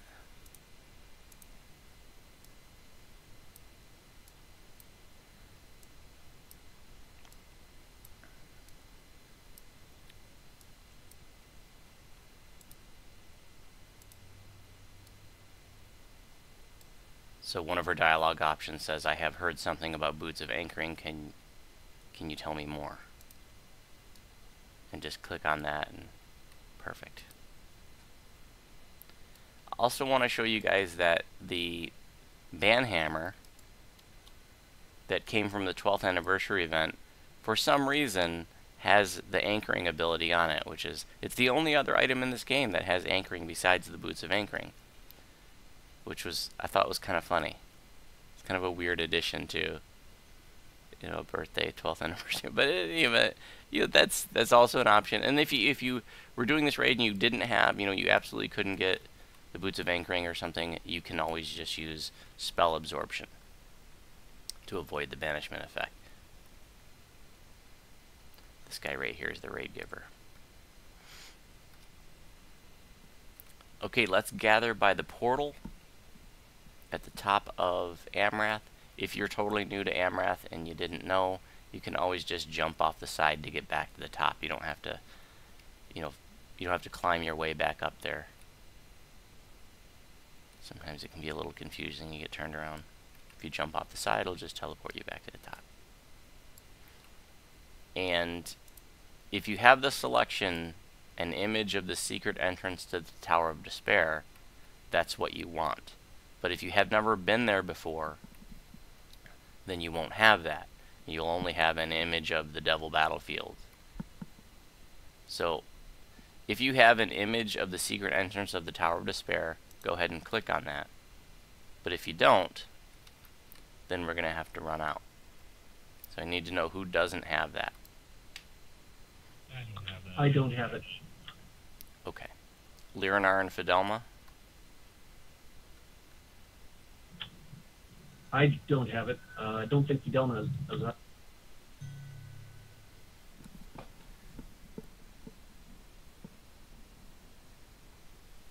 Yeah. I remember those days, Raider. Lyranar, do you have that option? Okay. So what we're gonna do now is I want you guys to all drop group, and then High Lords will meet up with you. You know how this works. So drop group, and I'll invite you, because we can't enter this. You can't enter the Slayer Zone if you're in a raid group. So go ahead and drop group.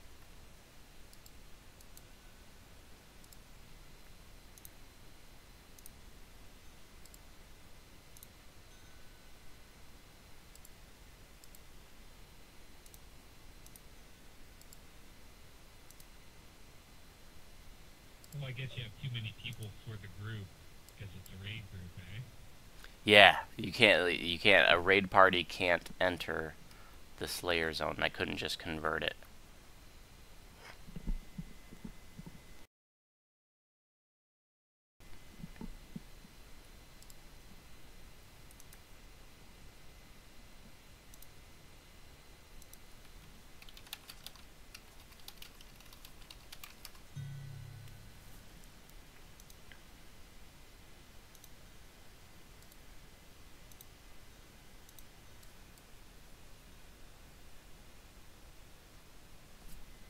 Alright. Go ahead and step into the Devil Battlefield.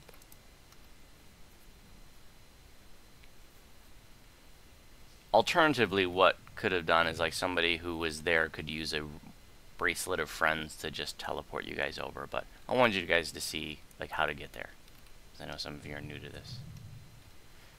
Just follow me. Just takes about a minute to run there.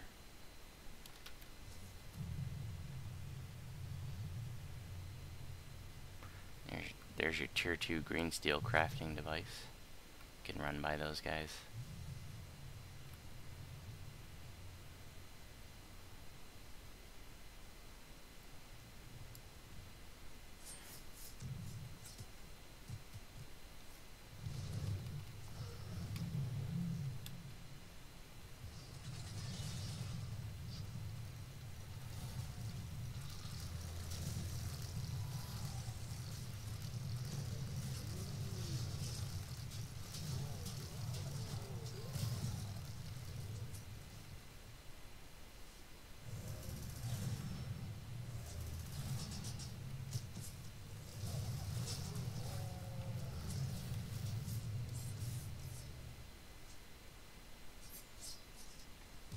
And off to the left, if you have a decent jump, you can just get over the wall right here. And then jump straight over the wall. If you don't, we're going to open up that gate here in a second. So, no big deal. As long as one person gets over, you're good to go. And the gate is open. Sometimes there's a rare here. But we're going to head to the north.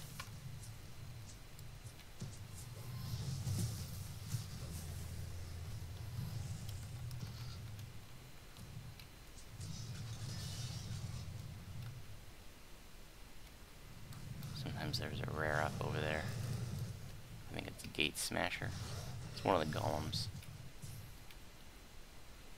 Demon crusher, or gate smasher.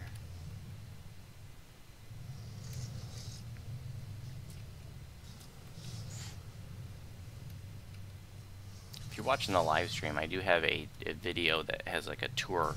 That's a tour video of the Devil Battlefield, and I show the location of all the quest entrances, all of the rares, and all the explorers. 3 different rares can appear here when we got the Devil. There isn't any named loot that drops from the rare chests.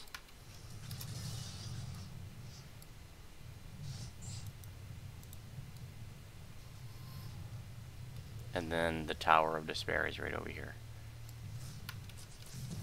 Or at least the back entrance. If you look up, you can see the Tower of Despair. There it is. And just go over here.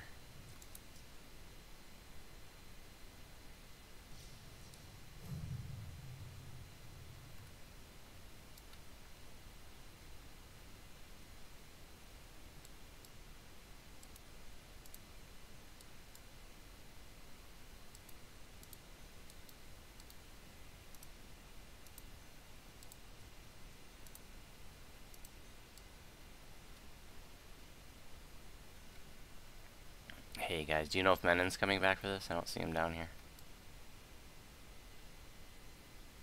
No idea. Okay.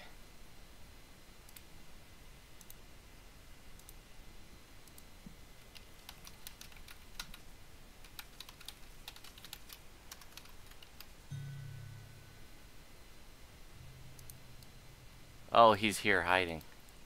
He's up on the balls.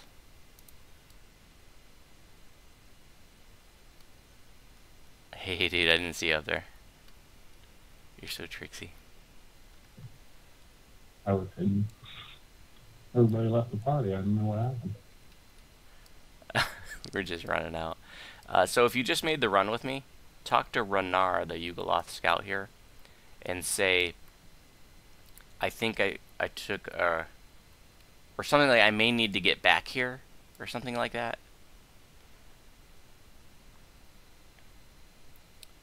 I may need to return here in the future. Okay, yeah, I may need to return here in the future. Click that, and that's what's going to open that portal to let you come right here, so you won't have to make that run again. And then if you want to actually go back to Amrath, you can just click, I think I took a wrong turn, can you get me back to Amrath quickly? We are going to go into Tower of Despair on Elite. It's a level 20 raid, level 22 on Elite. Hold on. Fidelma's back to the portal again. Okay. Fidelma should be able to just click on the portal and click a secret entrance to the Tower of Despair. Hopefully. Is she able to do that?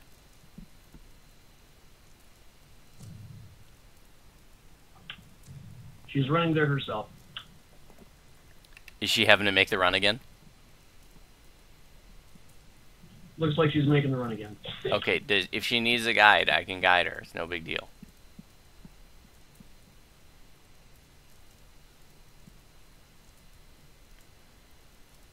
No, she's good. Okay.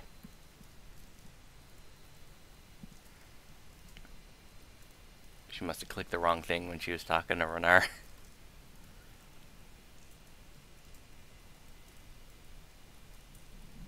for everyone else, we go through that the little glowy balls, right?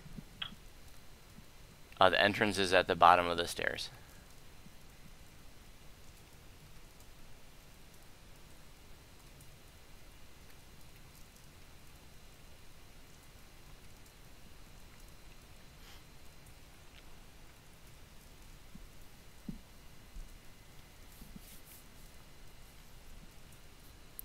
So when I started playing DDO, this was like the end game raid, and there are rings that come out of here, and they were awesome back in the day, but they're not so spectacular anymore. So a couple of them can be decent.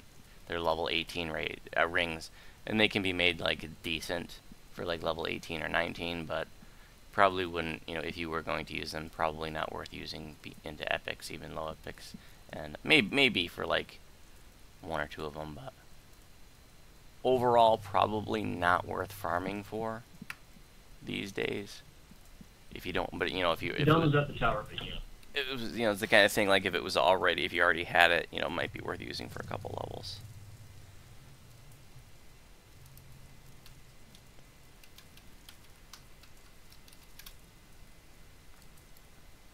Welcome back.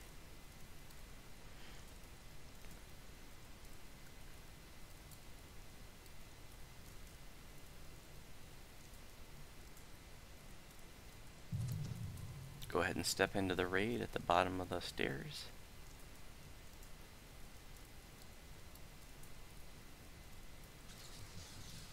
You don't need to be wearing your boots of anchoring yet. You can wear your normal boots. We don't need to use the boots of anchoring until the very last part, and I will remind you. But if you don't have those, the boss can literally banish you right out of the raid, and you'll suddenly be in the marketplace, and you'll be like, why the heck am I in the market? And you can't get back in. You actually can step back in the raid and get completion, but there's a lockout. There's like a barrier that'll come up, so you wouldn't be able to get to the chest.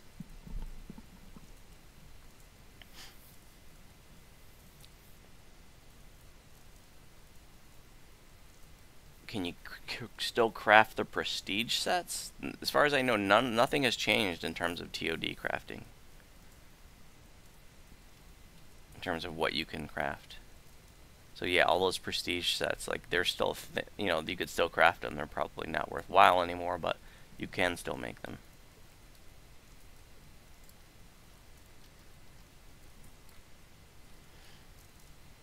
All right, let's go ahead and buff.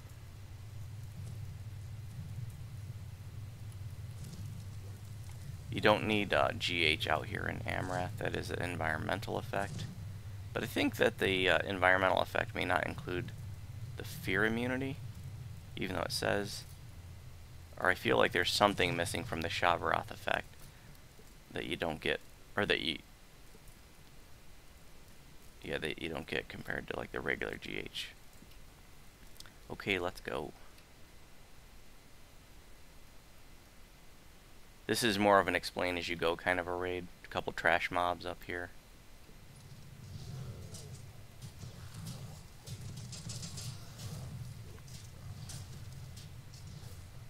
And there's a little barrier that'll come up just behind us once the raid gets started. And right here this is like the staging area. Like most groups will gather right here before they start.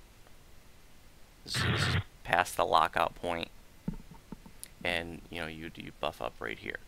So everybody who's new, come on down this way, and you're going to get to see a little movie. You're going to see Eretrikos from the Shroud, and you'll see the first two the first parts bosses, which is the jailer and the judge. And you'll see Horoth, the end boss, and they're all going to be down there, and you're going to watch part of the storyline unfold. So you pull that lever to get things started. Once you pull that lever, it will lock the raid, and you can watch it.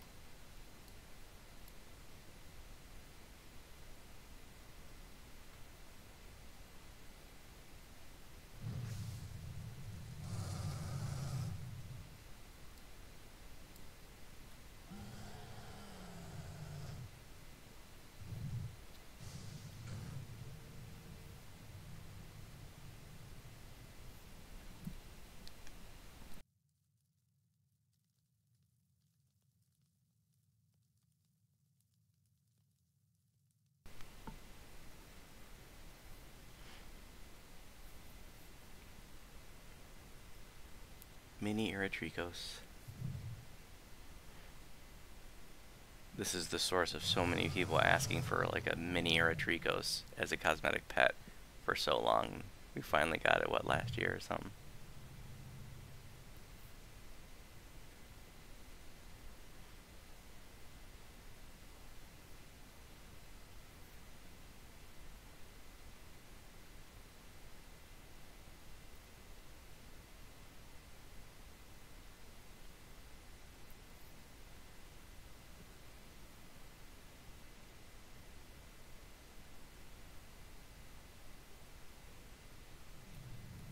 I don't know the details of the storyline, but if you're interested in that kind of thing, basically like after the Shroud, for whatever reason, Eretricos is helping us. I think maybe because he thinks that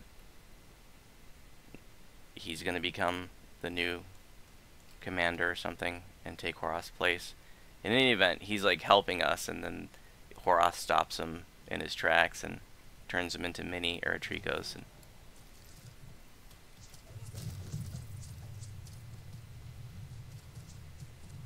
now we're going to fight our way to the first part, where we fight the first couple bosses, the Jailer and the Judge.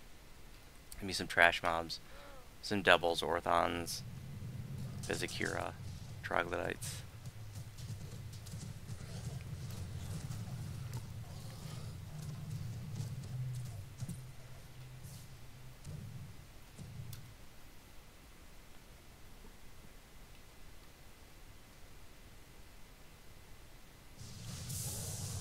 Try not to fall off these platforms. I don't know if there's a good way out if you fall. I think somebody might have to jump down and de-door you out.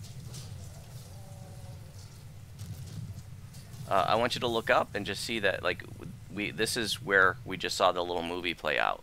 So if you look up to the west, you'll see the little viewing box that we were in. And we're going to part 1, which is to the north. But then later on, we're going to be coming back through this part again. When we go to part 2, we'll be going up the stairs this way. But for now, we have to go to part 1 first. Just pull this lever and go to the north.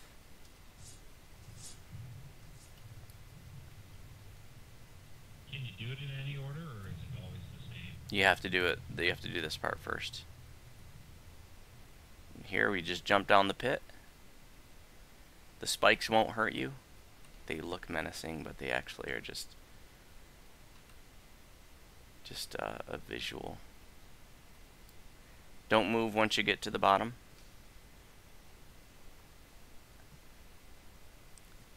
This is another raid that, like, back in the day was really tough, but like VOD by today's standards, you can smash it. So if you come in here in a group just doing it regular, you're probably just going to, do whatever. It's just going to be a free for all. But if you're ever doing it at level, or you're ever doing it like on Reaper mode, there are some things to be aware of. One is that there is going to be like an anti-gravity effect, like the Judge. I don't know if they both do it or what, but one or both of them can like fling you up into the air. And when that happens, you can get tossed into like these spikes that are in the wall and in the corners and things, and those can be pretty deadly if you're lower level or if you have maybe like low hit points, low PRR. Everybody here should be fine, though. And once we step forward, the Jailer and the Judge will activate. The Judge is a Horn Devil, just like Sulamati's was. We'll see Sulamati's later on the raid. And the Jailer is an Orthon. Their DR is going to be Silver and Magic. Or Silver and Good. And there's going to be trash mobs. There's going to be some Hellhounds and some Fire Elementals. So if you're doing it at level, it'd be great to have trash people. Maybe some insta-killing casters work great. And then, once we get things started, after a couple of minutes, if you look to the right and the left, you'll see, like, and behind us, actually, there's, like, these big bay doors, these garage door-looking things. And those will open up into little rooms. And I actually like to take the bosses into those rooms, even though you're standing in lava, but, the lava doesn't do that much damage by today's standards. Because if you're in those little rooms, when they do their anti-gravity flinging, you just get tossed into the little ceiling and you bounce right back down. Whereas if you're out here and they do that to you, you get thrown way across the zone. So just kind of as a matter of convenience, I like to take the bosses into a cubby. If you're doing it at level, you would probably want to have a separate jailer tank and a separate judge tank. And you would definitely want a proper tank for the judge. It's great to have a proper tank for the jailer too, but you know, could also be a lesser tank or maybe somebody kiting him around or something. And your leader might tell you like to tank the judge in a certain spot and then the jailer in a certain spot. You know, back in the day, people would take the, you know, often take the judge down to the left. I mean the jailer down to the left, and then the judge over by the gate that leads out of here, which is off ahead of us to the left. You can't really see it right now, but the bottom line is that, you know, wherever your leader would tell you to take them, that's what you'd want to do.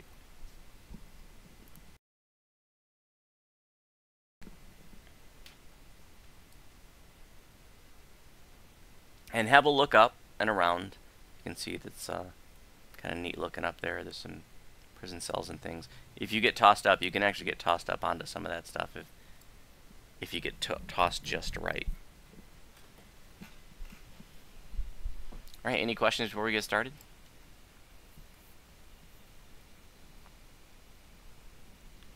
There's going to be some spinny blade traps too. You'll want to try to avoid those, but it won't be any big deal by today's standards.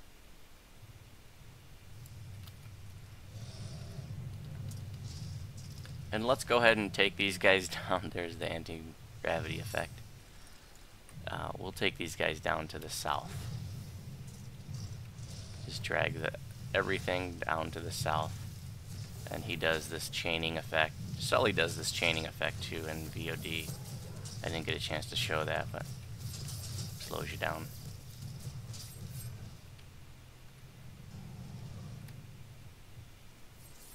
So we're just going to bring them together. If you die in this part, you cannot be raised until this part is over. You get sent to the penalty box, which is a little cage to the east.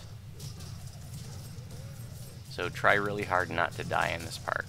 If you're doing it at level and, you know, and you're under, you know, you're short-staffed, then a couple of people dying can make things get pretty serious. So the little side rooms are open now. Take them in there.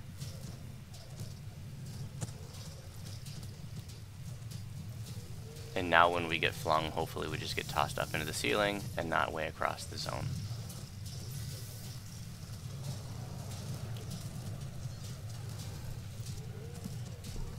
Oh yeah, forget about that. I don't do Devil's Assault very often.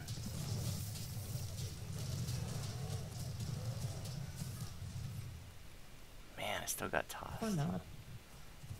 Man, I was standing in the wrong spot, I guess.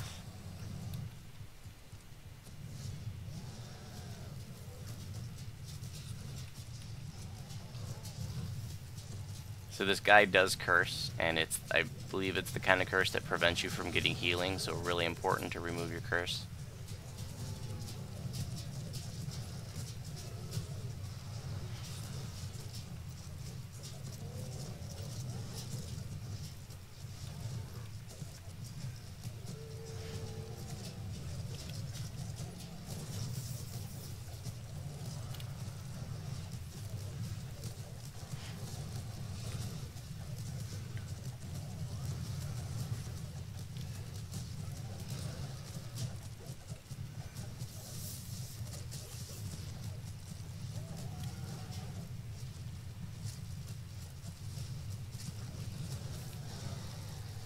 And that is the end of part 1.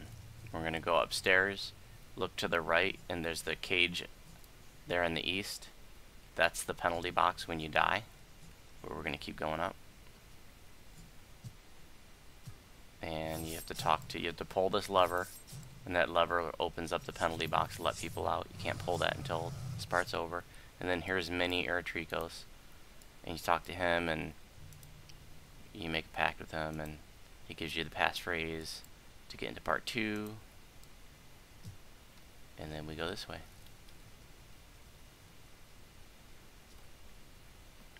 And you can shrine up if you want to, and there are 2 chests. No named loot drops from these chests. And then we keep going, part 2. Gonna fight our way there, some more trash mobs.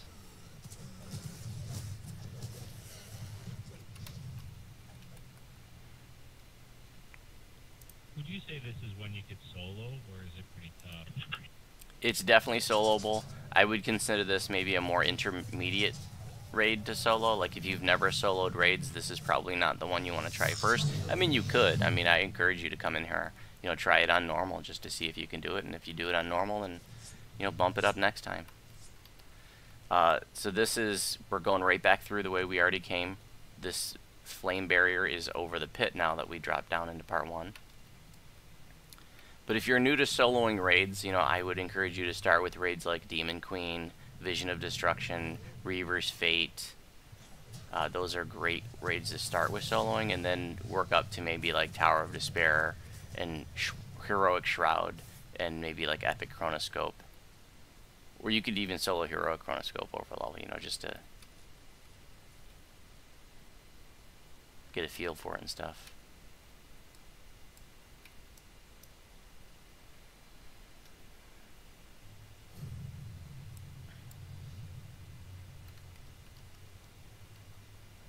Alright, this is part 2, and once we move forward, the Shadow Master in Aetherios is going to spawn up on those stairs up ahead. And then he's going to, there's going to be all these other big shadows that come out too. They look like shadowy horn devils. Or maybe shadowy pit fiends, whatever the case. Yeah, actually, Aetherios is a pit fiend. And back in the day, this part... This isn't where we put on our boots, is it? No. Back in the day, this part was really terrifying. Because if the shadows got loose, they could wipe a party really, really quickly.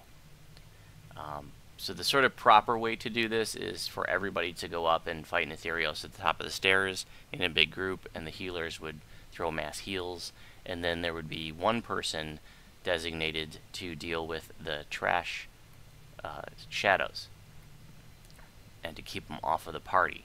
And so there are two methods that were traditionally used. One is that a person would kite them. Often it would be a caster that would throw like an ice storm or something at the base of the steps that would, you know, that way if any shadows were to go up there, they would hit the AoE and then aggro on the caster, which was kiting them around a big circle in this zone. You know, or like a favorite soul or something could use Blade Barrier and put it at the steps. And you would typically want somebody who could run really fast, because if it was somebody with sort of a slower run speed, the shadows would get you. You needed to be able to run fast in the shadows, like at least have haste. Alternatively, what's an old school way to do it was to tank the shadows at the bottom, and if so somebody had decent cold absorption and cold resistance, they could just keep firewalls and things up at the base of the bottom of the steps and just tank all the shadows. And one of the tricks with that is you want to stand still when you're tanking them, because when you're moving through them, that's when they start ticking for damage really fast. But if you're standing still and not actually moving through them, they don't tick for damage very fast at all, and you actually take very little damage. And it would be great to have like the red fire shield for that.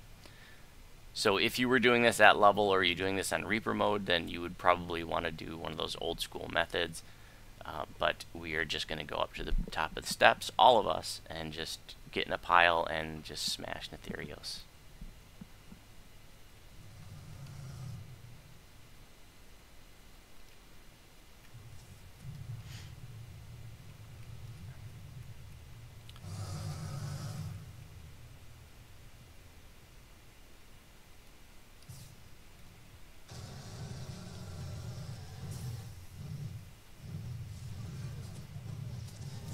So the couple of shadows came up here, and you can see that, you know, we were able to just destroy them with our AoEs really quickly. But back in the day, when the level cap was 20, that probably would have been wipe the party right there.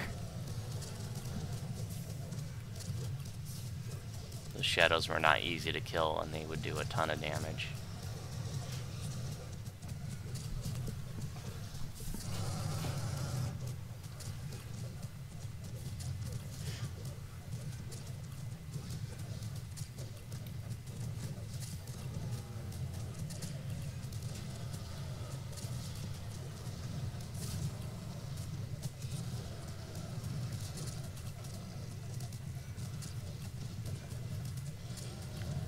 We were talking about soloing raids, and I actually have a video that talks about like learning to solo raids. It's on my channel.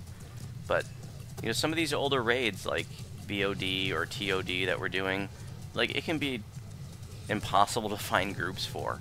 So with some of the older ones like that, that's one of the reasons why it could be valuable to like learn to solo a raid like Vision of Destruction or Tower of Despair. Like if you're looking for their Tharn's goggles, for example, you know, it might just be you down there trying to get it, or you and a friend. And that's it for part 2. Let's go through this door in the back. And there's a... Yeah, I find it really hard to get groups for raids, eh? Yeah, the older raids especially.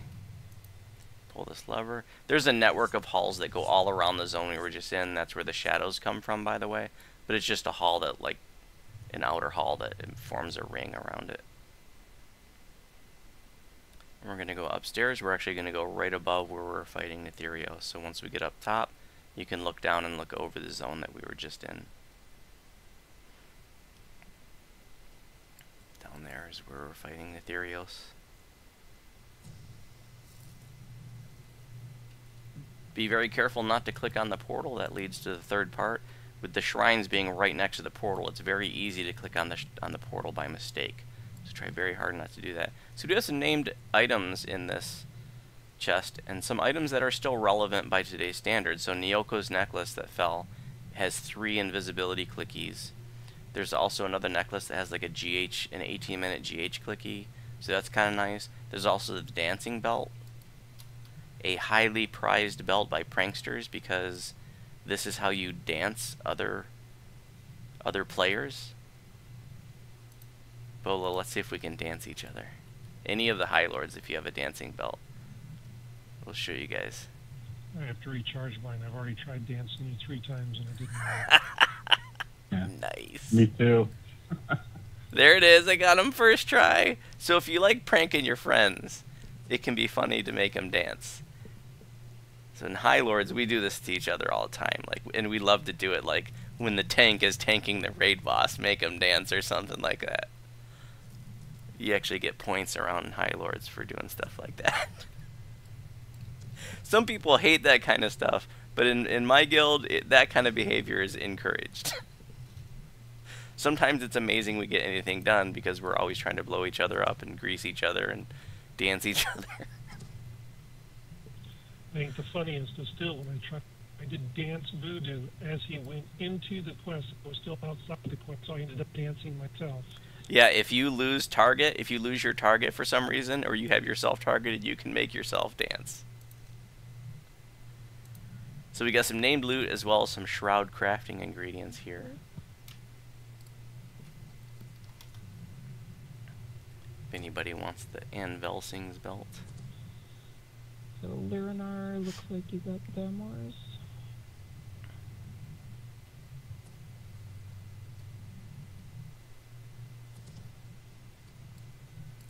All of the items, by the way, that drop in this chest drop from the flagging quests.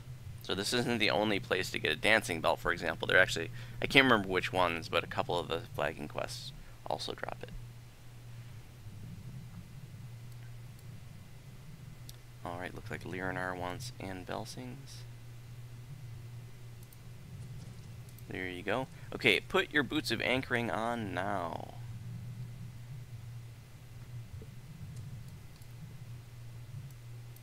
I highly recommend that you put your boots of anchoring on before you even step foot into part 3. Ideally, you can go in there and, you know, everybody can buff up. But the thing is, with, you know, favored souls and warlocks have auras of menace, and it's what can happen is, you know, the boss can aggro right away because of those auras. And if that you know, I've seen it happen where people step in and they get banished immediately.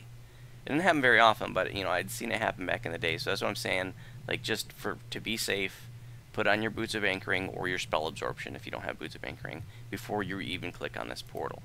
If you ever clicked on this portal by mistake, you know, when you were trying to shrine and you clicked on the portal by mistake, you can, if you don't move, you can type /stuck and it will take you back to the previous zone. So this is the end fight, and you could see Horoth, the boss, up there with his devil council. And right now, what's going to happen is they're going to read him the riot act. Like, how could you let these outsiders get into the Tower of Despair?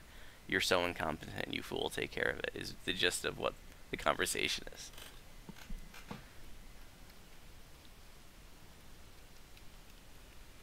And so after they have their little dialogue, they're all going to take off. And then Horath is going to be, he's going to jump down and we're going to be fighting him. And what you want to do is have a tank pull him off to the side. And usually the tank will like back up between the thrones on the left or right. And that's a nice little cubby. And that way everybody else can attack Horath from the side, from behind. While that's going on, there's going to be Orthon trash mobs that spawn, so it's great to have a trash person assigned. An insta-killing caster works great, but, you know, anybody that can take care of trash is fine. There's also going to be some portals that spawn in the back left and right, where you see the symbols on the wall. And you can beat those down to, like, stop the trash mobs from spawning, but the portals just respawn anyway, so there isn't really any practical value in beating down those portals. So you just leave them up, we just ignore them, and just beat down the trash as it spawns. Also, when anybody dies in this part, Horath regenerates some of his health. And so when you're doing it on Elite or higher, he actually gets back like half of his health when a person dies. So if you were in here with a squishy group, you know, say you're doing it at level and somebody keeps dying, like, this part can become incompletable. And I remember back in the day that being a very serious issue. So if you were ever doing this at level on Reaper or something like that, make sure that you are aware of that, and that if there's somebody who's particularly squishy that's dying, maybe you might want to have them like stand off in a safe spot. Because people keep dying in here, you know, like I said, Horath is just going to keep regenerating, and you'll never kill him. Once Horath is beat down to, like, I think 70% health, then Sulamades appears. He's the star of the tonight's event that we killed in Vision of Destruction. Sulamades is actually Horath's, like, first general or something, or his lieutenant, or I forget his title. So we're gonna break. Then everybody except the Horath tank is gonna break off and beat on Sully. They'll just pull Sully aside, put one of these back corners, and just beat on him. Sully is actually an optional. You don't have to kill him, but most groups are going to kill him because I think you get a little XP and you do get an extra chest out of it. If you're doing it at level, you'd want to have probably a proper tank dealing with both Horath and Sully. Being over level, not as big of a deal, especially with Sully. You can just have the groups around him. So, Horath tanks Horath off to the right. Trash mobs will spawn, Orthons. Sully appears when Horath is at 70% health, and everybody goes on Sully. When Sully's dead, everybody's back on Horath. If for some reason Horath is killed before Sully is, then Sully just takes off. He's like, I'm out of here. And he just runs away. It's actually kind of funny. And then you just wouldn't get the extra chest. Any questions before we start?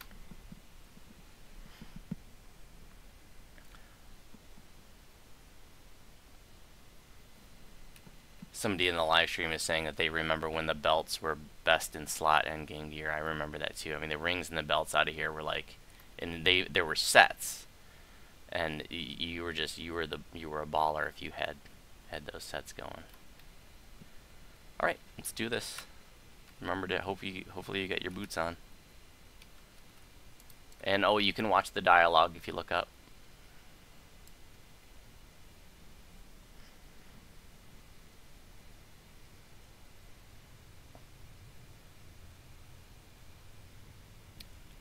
I always wanted to make them this epic, and when I can't remember, there's the Defiler of the Just raid and those flagging quests. When that was coming out, I thought, you know, it was like, oh, Amrath is finally going epic, and I thought, oh, you know, I couldn't wait for. I thought Epic Tower Despair, you know, and I'd always imagined that we would get to fight all 5 of these guys at once, but nope.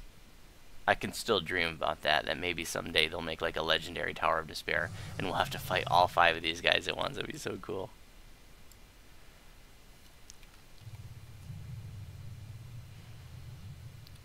Bolo, if you could tank Horath, that'd be cool, but I want everybody just everybody get on them. I want you to see what Elite Horoth feels like. You know, for those of you who express interest in possibly soloing this, you have to deal with him on your own. So get in front of him and see what his hits feel like.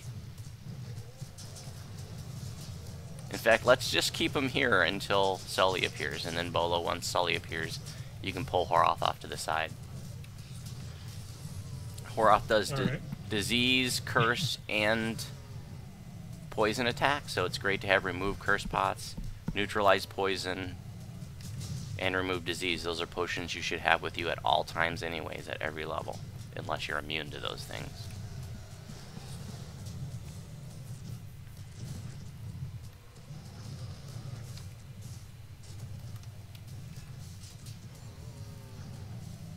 And if you don't have remove disease and neutralize poison, you know, you can always use like a heal scroll to get rid of those conditions. Go ahead and beat on Horoth, guys.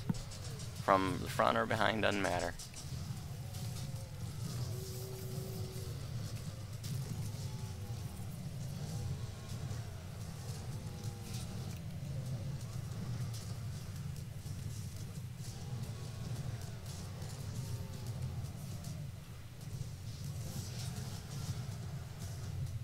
Sulamades is going to appear in a moment. Horoth, realizing that we're kicking his butt, is calling for Sully to come help him.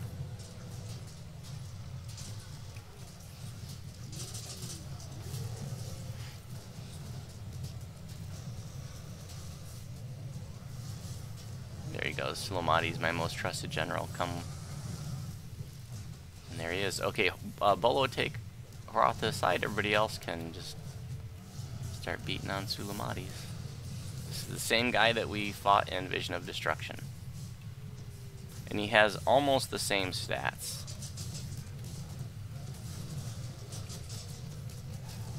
He actually has lower hit points in here, even though this is a higher level raid. He has 550,000 hit points in VOD and only 440,000 here.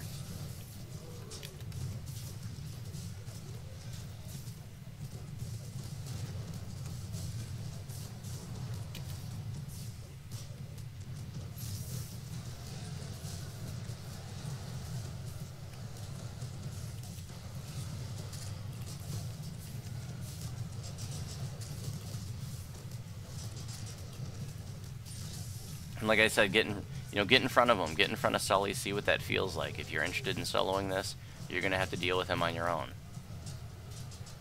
Which means you'd be tanking Sully and Horoth at the same time at this point.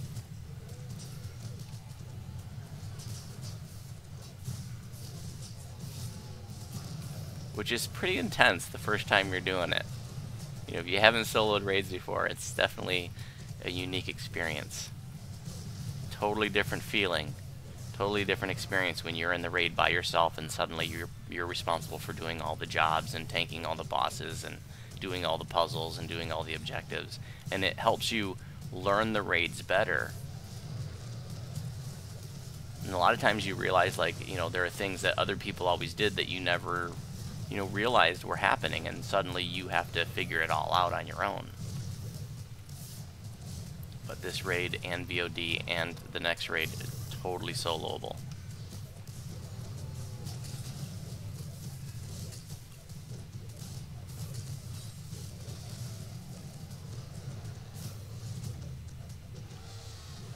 Alright, Sully's dead, and we got 6,000 XP for that optional.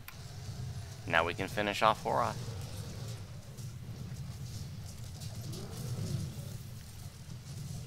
See how Bolo's back between these two, or between the thrones. It's a great place for the tank to hang out.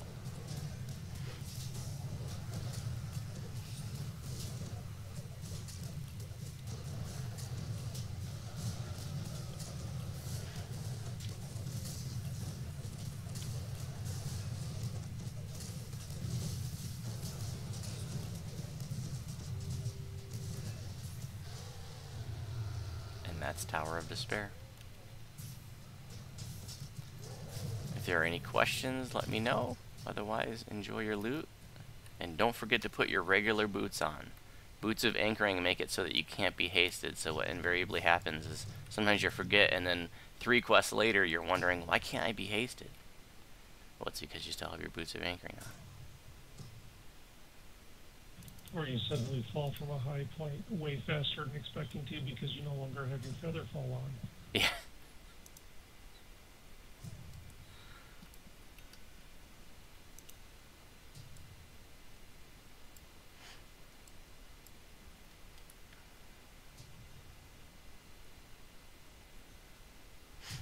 Congrats on the tome.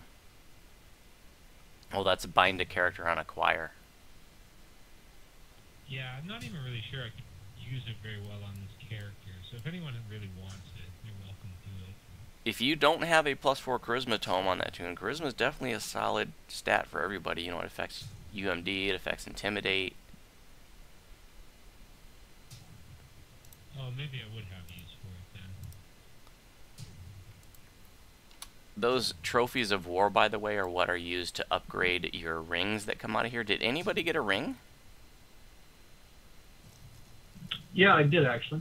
Oh, okay. Could you link it just so I can show the live streamers? Give me a sec. And I'll tell you what. I'm going to give you these trophies of war. Because you were the only one that pulled a ring. You need 9 of them to upgrade your ring. How do I link it? Sorry. You just you control right click, hold down control and then right click the item. And it'll appear in chat. And then just hit enter. There you go.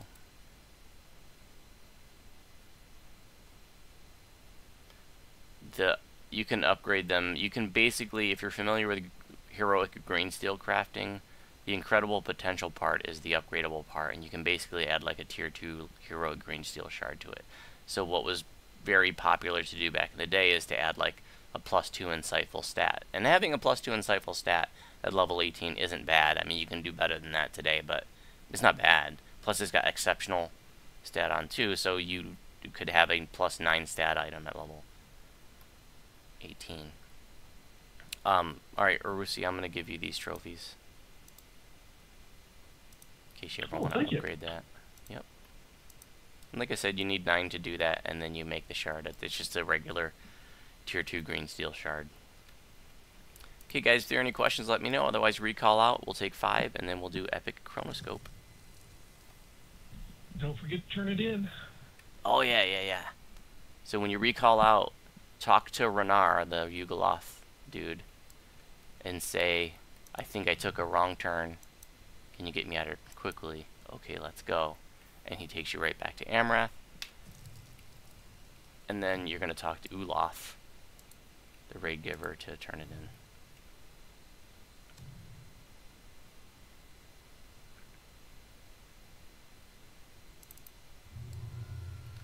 Okay, let's take 5 before we do Epic Chronoscope in the market. Be right back.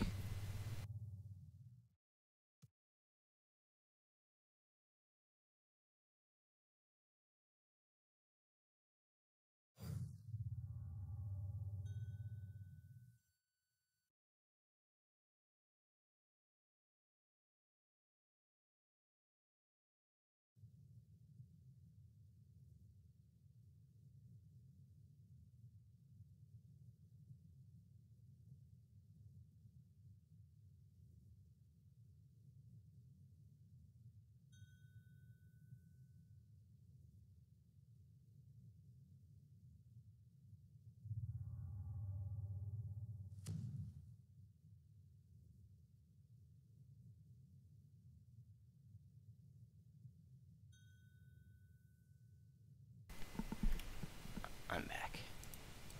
Thank you for the share.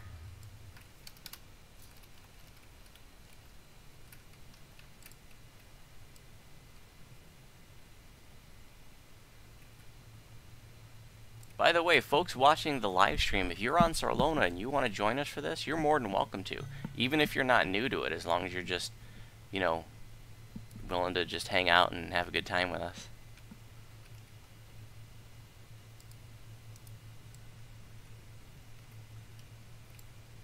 Hey, welcome back, Mathine.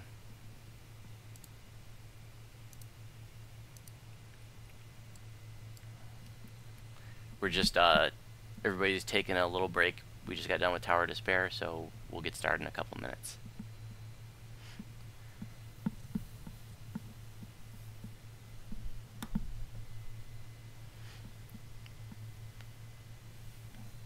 But yeah, if you're watching the live stream and you're on Sarlona and you want to join us, just send me a tell right now. I'll get you in here.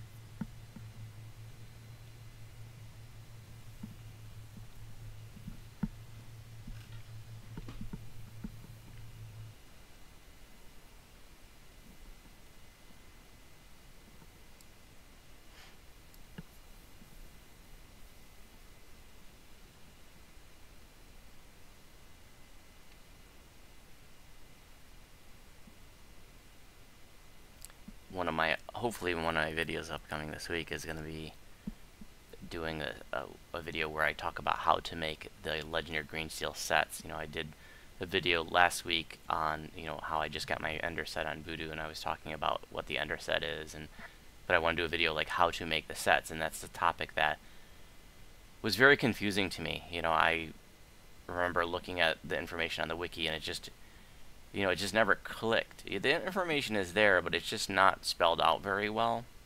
And a guildie explained it to me, you know, about a month ago, and it finally made sense. And so I want to do a video. I know that other people have been very confused about it. Like, a lot of people find Legendary Green Steel set bonuses very confusing. So I'm gonna do a video laying it all out and how to do it. So it won't be like how to craft a green steel item video, because I already have that. It'll be how to construct the sets. So I'm looking forward to doing that. I'm really happy with my new Green Steel Ender set, Legendary Green Steel Ender set, and I'm going to actually make it on Ginger Spice when Ginger Spice gets back to cat.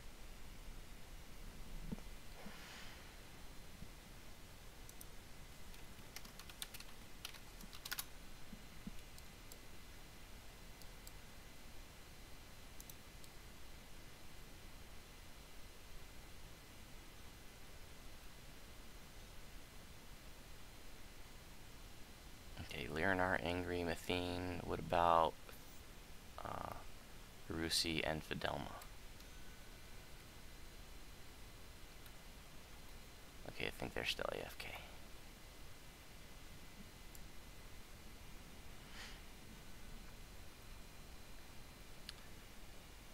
You got rid of your upgraded rings a long time. Yeah, I did too, and it was painful.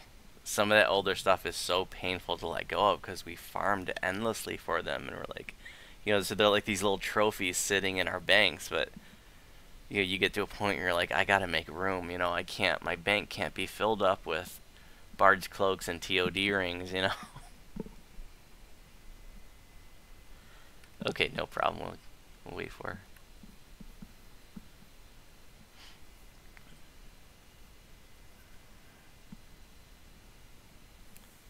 But yeah, I had one of the sets on my Sork a long time ago. I can't remember which one.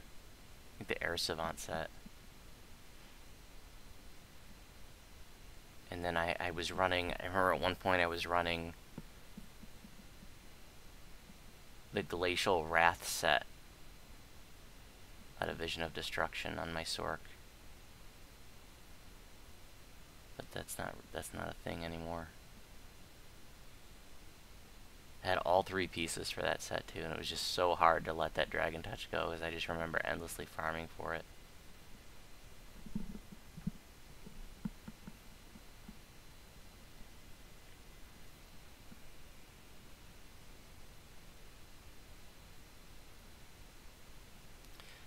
By the way, guys, like I said, this is being live streamed right now, and afterwards it will be archived on my channel. So, you know, this and a whole bunch of other teaching raid videos are on my channel. So if you want to check those out, or you can't join other events but want to, you know, learn how to do other raids, like, it's all there. So, we have 3 years worth of teaching raid videos on my channel right now. I have you bookmarked, and I watch your videos regularly. Oh, awesome. Are you a commenter on my... Would I know you from maybe comments? No, right now I'm still trying to improve the overall quality of the characters with buffs, with crafting, so I've watched a lot of your later videos when it comes to the cadence of the slave and the drippers. Okay, cool. Well, say hi sometime in a comment on one of the videos. Will do. Thank you.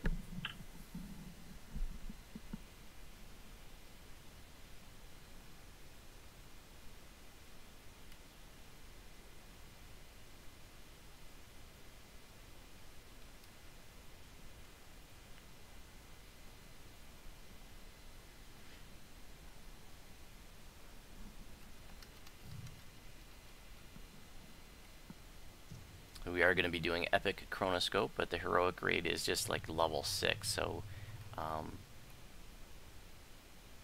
that's a really easy solo. You know, you take your over level tune in there.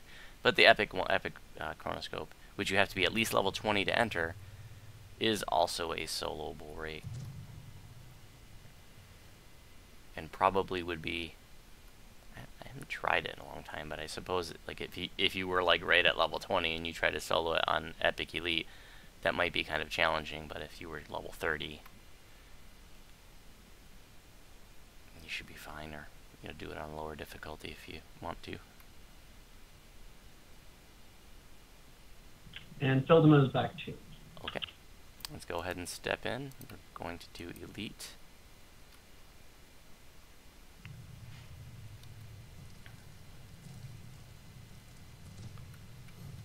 Who has never done Chronoscope before, or if you've done it and are still learning it? Awesome. First time. Very nice. Anybody watching the live stream now never done Chronoscope before? I've done it a couple of times, but I probably still have a lot to learn. Okay, cool. Don't fall off the boat, because you will die. I believe your soul stone appears right back here. Let's try it. I'm not afraid to make a fool of myself.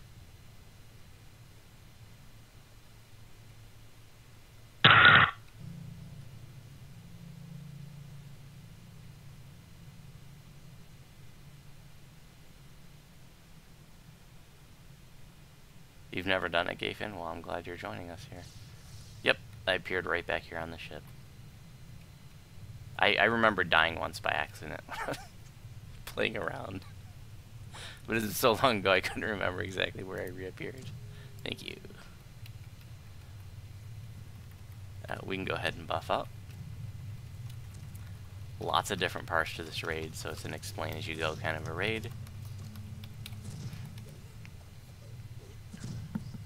The heroic items, like they have like little, like I think 3 and 5 piece set bonuses. And even by today's standards, like they're not too bad for like level 5 or whatever they are. There's definitely better today, but they're still, kind of neat.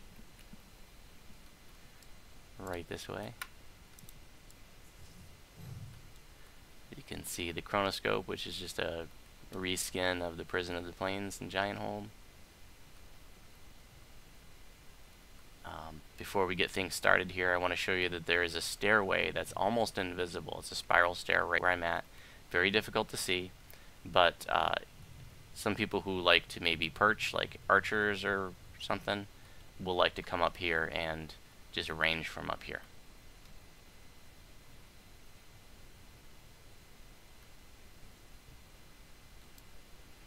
And to put this in historical context, for those of you, if you have been playing this game for a long time, this predates me. I've only been playing since 2009. I'm a free-to-play baby.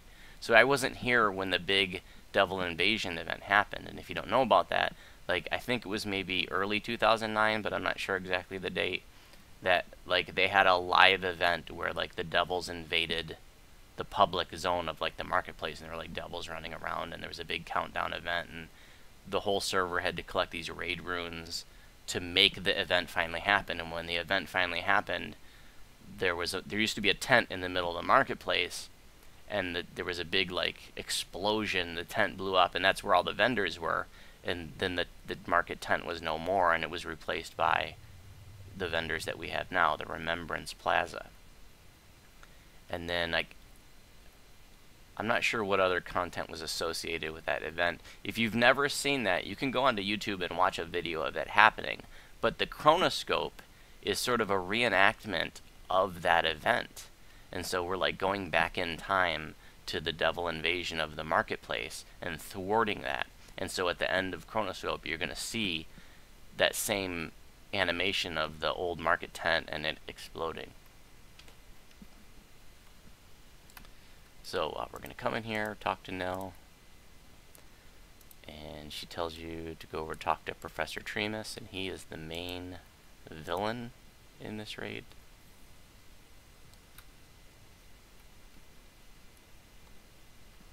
So you talk to him, get things started.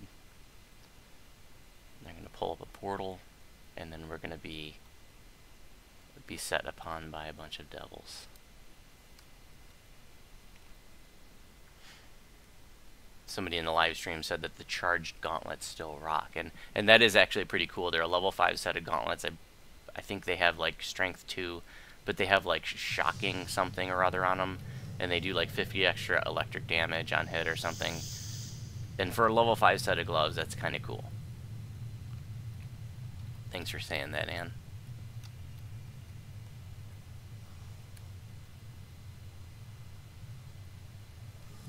So we just got to clear all this trash, and then there's I think a red name or an orange name guy. Yeah, Bazdor.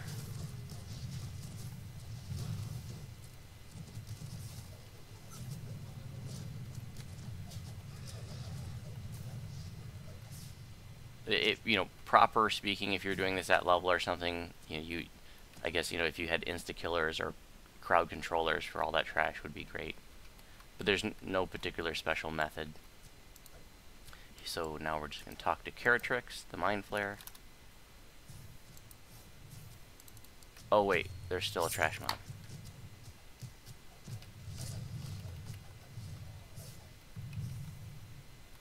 Now we talk to Caratrix. A plot, a betrayal, and then he's going to open up a portal. And just click on the portal.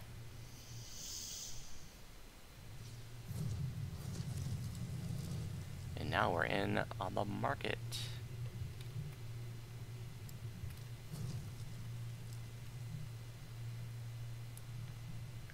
Let's come around the corner, and you can see there's Delvarian up here. And if you talk to him, he's going to tell you to go talk to Vahir. So everybody come back down. Everybody, not the High Lords, you guys don't need to come in here, but go into the Rusty Nail at the bottom of the steps.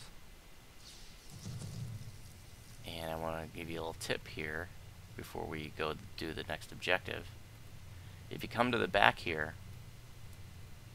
to this flame-touched weapon vendor, he sells a whole bunch of different kinds of flame-touched weapons. Not every kind of weapon, but a bunch of them. And you can actually pull those out of the raid and use those as crafting blanks. So like with your Caneth crafting, if you wanted to make like a flame-touched longsword, you just buy it right here. And so, you know, you can, if you ever needed like a crafting blank, you can just come in here on your level 30 and go in on heroic normal and just do that first fight and come back here to the flame-touched weapon vendor and buy whatever flame-touched blank you want. So just wanted to show you that he's there, and we're going to go over here through this D-door, and there's a great little gag that we like to play on each other that you'll see groups do, and I'm telling you because you might run into this if you ever join a pug, is that people will throw up a D-door right here in front of this D-door, and you won't notice that it's on top of it, and you click on it, and then you wonder, why am I back at the start of the raid? It's just because somebody's playing a little gag on you. First thing, I want to also show you a little flavor thing. If you come to the back, you can see Vela back here. Vela is the red dragon boss of the Vaults of Night raid, and here she is in elven form. And if you talk to her, it's just for flavor. Like she doesn't do anything in this raid, but I wanted to show you that she's there. She's also, incidentally, in the Bogwater Tavern as in elven form in the back as an unnamed patron, and you can talk to her, and she's sitting with a dwarf. She's way in the back, and if you watch their conversation, they're actually talking about the plot of the Vault of Night. If you're interested in storyline, geeky stuff like I am, then you might find that interesting. So we have to talk to Vahir Fenord here just to advance the raid. You tell him you're looking for Nelgan. You go through the dialogue.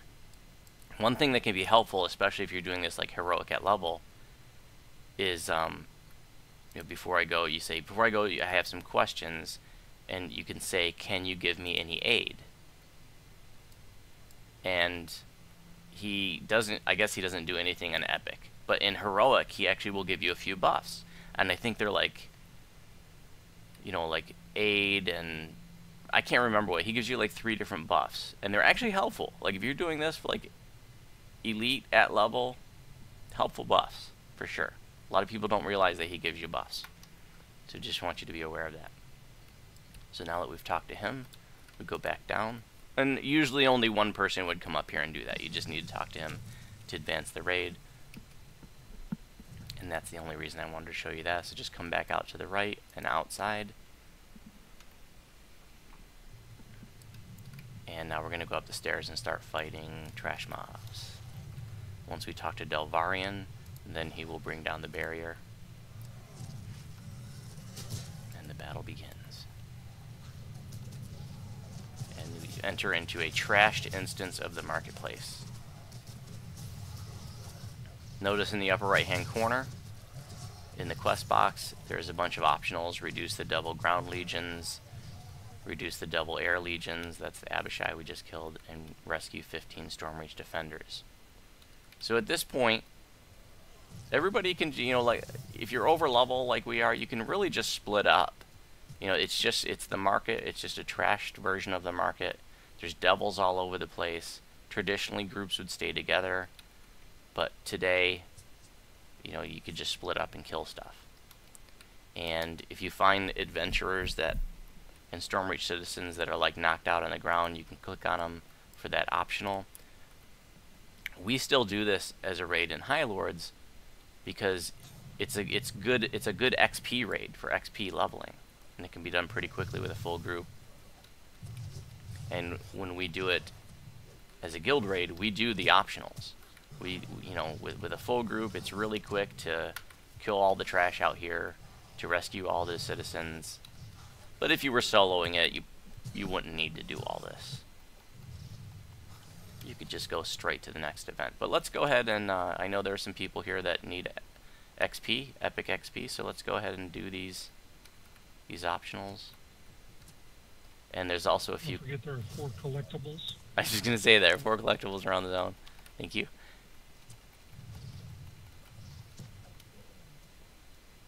And the mailbox, the knocked over mailbox in front of the bank, is a chest. Doesn't have named loot, but you can help yourself to that.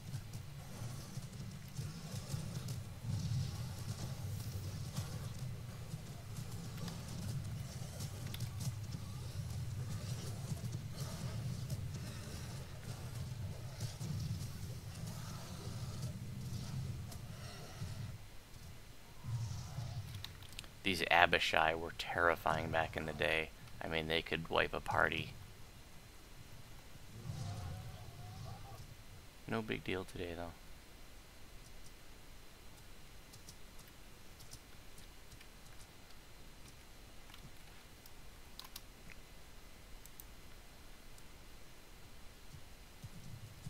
The next objective will be in the bank, but we're going to go ahead and clear out these optionals.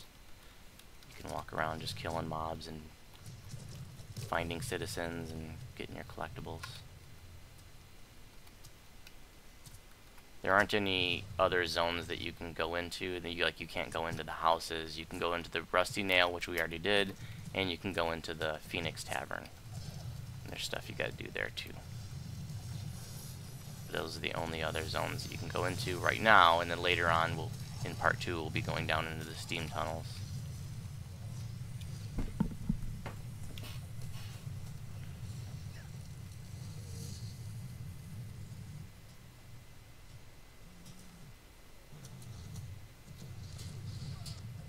You'll see some portals appear occasionally. One of them can be right there that spawn mobs.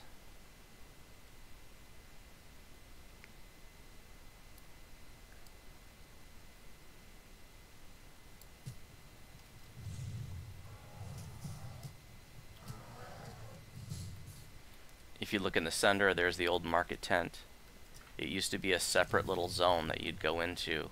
And like I said, it's before my time, so I can only describe what I've seen in videos and what I've heard people talk about it. But it was like this big, you know, inside it was really big. It was much bigger than it looks from the outside, and it was like a bunch of platforms and ladders around the outside. And I guess it was horribly inconvenient to go around to all the different vendors, which is, I believe, why they got rid of it. And you're having to play Donkey Kong to get around to all the different vendors.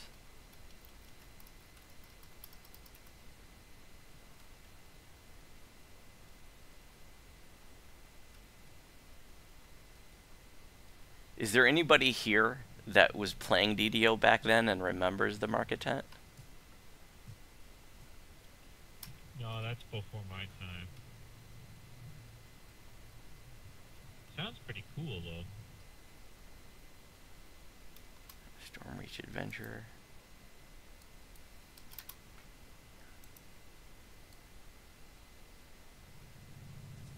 Okay, we still have, in the quest box says, reduce the air legions, that's the Abishai. 15 Stormreach Defenders, 2 left. And turn the tide of battle, Devil Incursion, 32 left, that's the ground forces.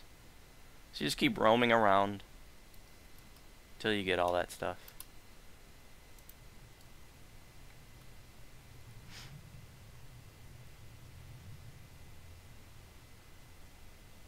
Somebody in the live stream saying they were around when the tent was there, and he says he remembers guildies that died in it from falling damage, like, because like I said, you have to climb ladders to get up to platforms to the vendors, and I guess I never heard of that before. That's pretty freaking funny that you could die in the tent.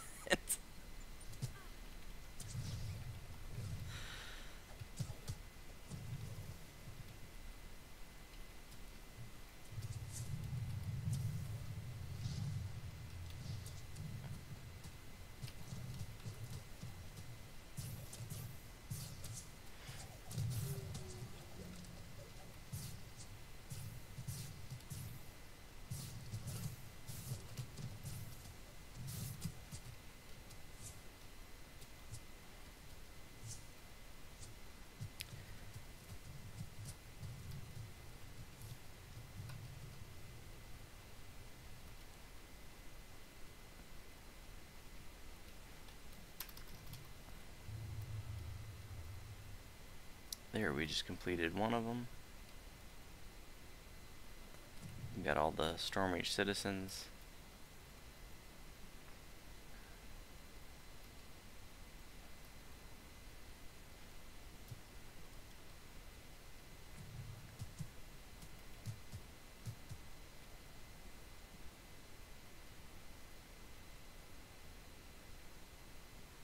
Once we complete these optionals, what some groups will do, and what we do in our guild raid when we do this, is keep, you know, like a couple people out here as killers to just kill the respawns, and you do that to farm conquest, so you get more XP. Maximum kill bonus.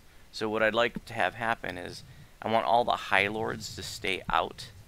You guys already know what happens in the bank, so if all the High Lords could stay out and continue killing, and then all the new folks, we're almost done with those optionals, so the High Lords can stay out here and finish those. I want all the new folks to go to the Phoenix Tavern next to the bank now. And thank you, High Lords. There's an objective here, and it doesn't really matter whether you do this objective now or later.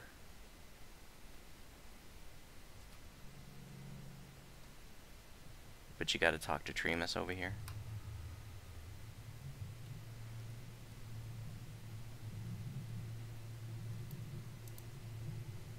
And he tells you to get the safety deposit box key. And we're just gonna go back. And if you got wings or something, you can just jump over.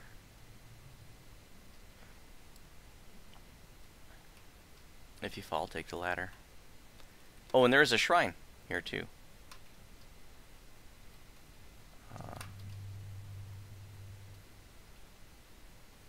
Oh yeah, right here in the corner. It's hard to see. But if you want to use the shrine, you can. So you have access, you know, at this point in the raid, you have access to this shrine, and there's a shrine in the other tavern. You can use them at any point. There's also going to be a shrine at the end of the first boss fight, which we're going to right now. So go back out of the tavern, and then right around the corner into the bank.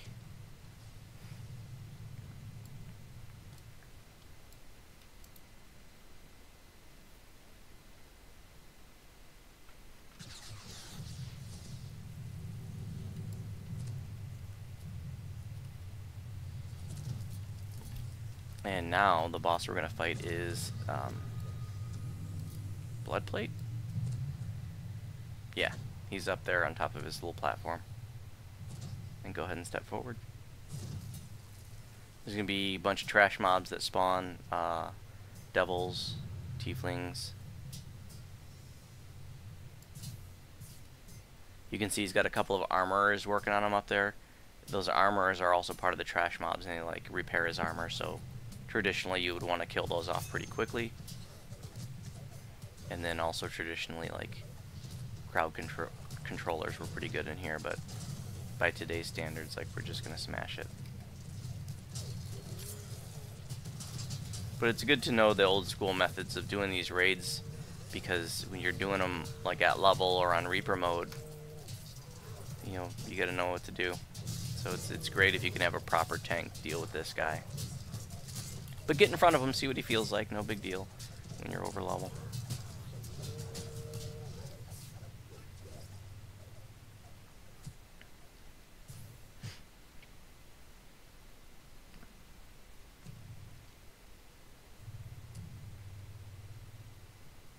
A barrier came up once we got this fight started, but it's down now. Now Trash comes and Bloodplate takes his break.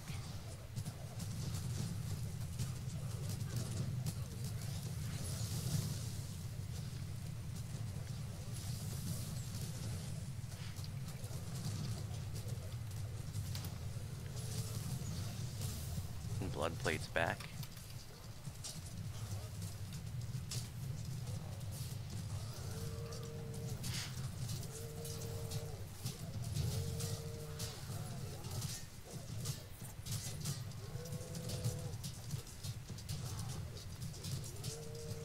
Now the base items drop in the heroic raid and can drop in the epic raid as well. So like the charge gauntlets and the, damn, I can't even remember the name of them all. But in the epic, you also get the shards and the seals and the scrolls. So this is an old school epic raid, one of the original epic raids, which has the old epic crafting mechanic where if you wanted to make an item epic, you had to collect 4 items: the base item, the shard of the item. So if it was like charged gauntlets, you had to get the charged gauntlets, the shard of the charged gauntlets, the scroll of the charged gauntlets, and the seal of the charged gauntlets. And then you'd take all 4 of those items to the epic altar over in the 12, stick them in there and hit craft, and that would create the epic item, consuming all those 4 items, including the base item, which is they get consumed making the epic item.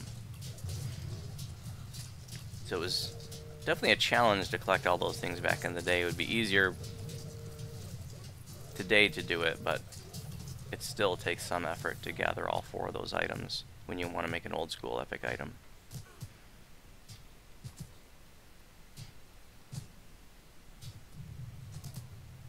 I don't think I have any old school epic items on this tune.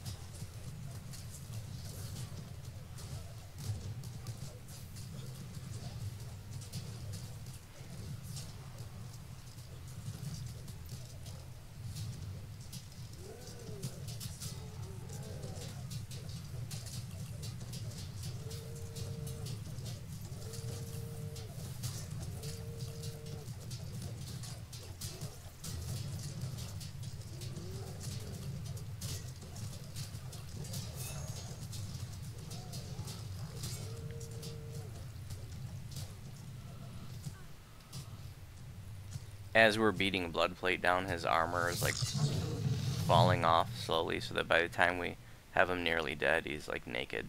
It's kind of funny. And he says some funny things if you're watching his dialogue.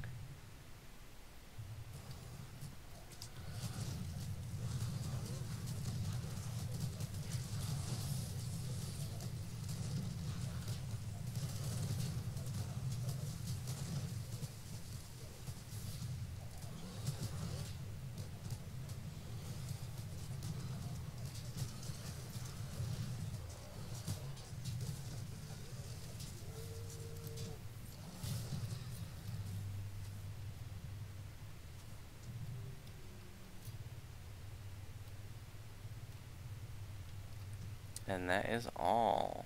2 treasure chests. Then somebody's got to talk to this dwarf here. And you tell him you need the key to the deposit box, and he gives that to you. But if you didn't talk to the guy in the tavern over there that we talked to before, Tremus, then you would have to go talk to Tremus now before you could get the safety deposit box key from the dwarf.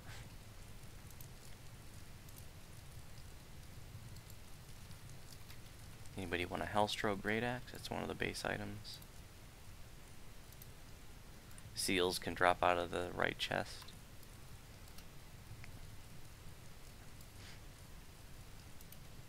All these base items can be made epic.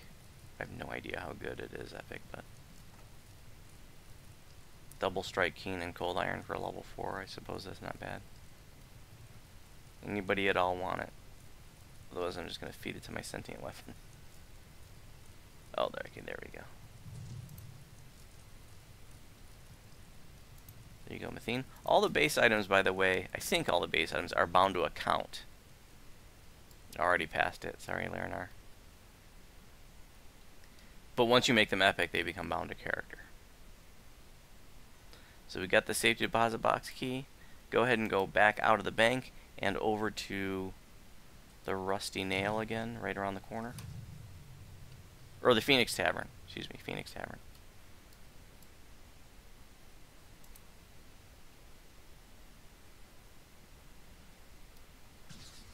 So at this point, you could shrine if you want to. There was a shrine in that last part too. And we're going to go back and talk to Tremus. He's going to be a douchebag.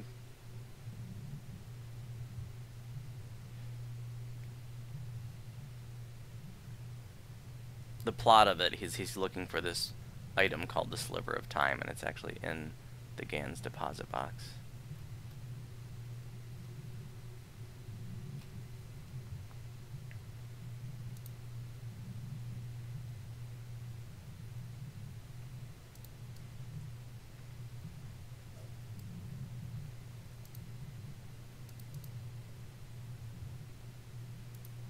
Oh, Mathene, where are you? We're in the Phoenix Tavern next to the bank. There you are. So then just talk to Tremus. Give him the key. He uses it to get the Sliver of Time. And then he uses it to steal Nalgan's youth.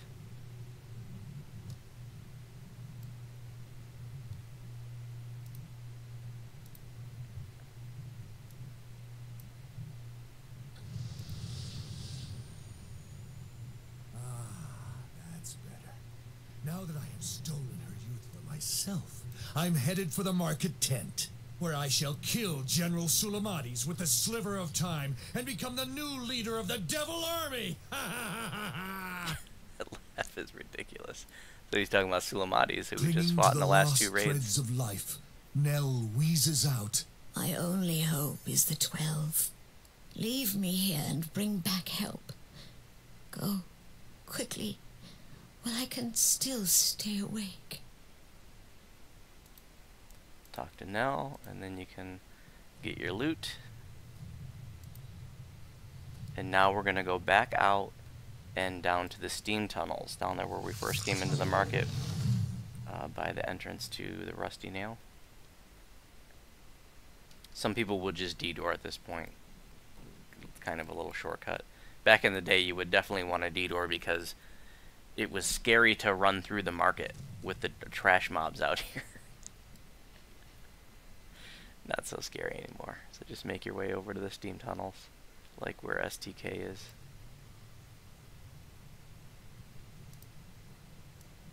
Looks like we got conquest, so High Lords, you guys can get your chests and make your way over to the next part.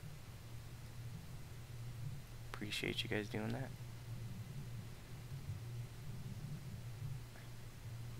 that. Uh-oh. What did I mess up? Oh, gotta talk to... Gotta go back up and talk to Vahir again at the top of the tower by going into the back of the Rusty Nail and through the D door of the left. Just to advance the raid and open the way to the steam tunnels. Whatever the devils are doing in the market tent is manifesting vortex winds. Vahir stares intently at it, a worried frown on his face. Make sure you look above the market tent too. If you didn't bother to look up and see the vortex, it's really cool looking. The sliver of time must be destroyed in order to save Nell, but it's somewhere in the market tent. Vahir has opened up a secret way for you to get there through the steam tunnels. Now we go to the steam tunnels.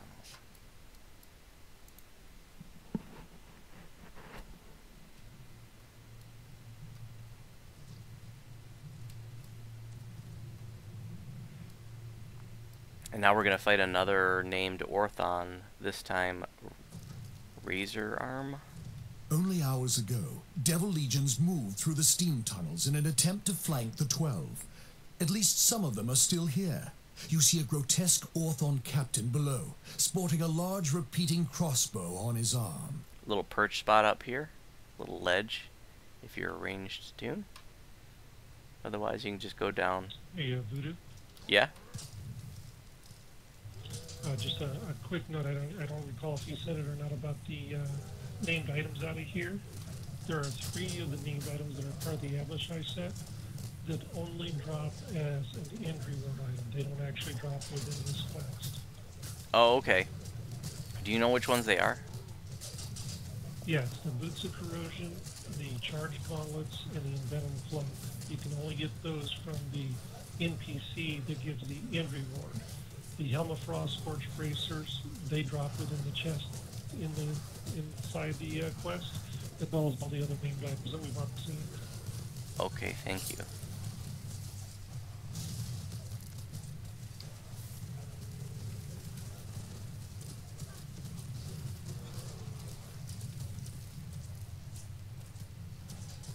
So Razor Arm teleports around, and it's just, I believe it's endless trash until he's dead. And you can spike a red dungeon alert with the trash in here.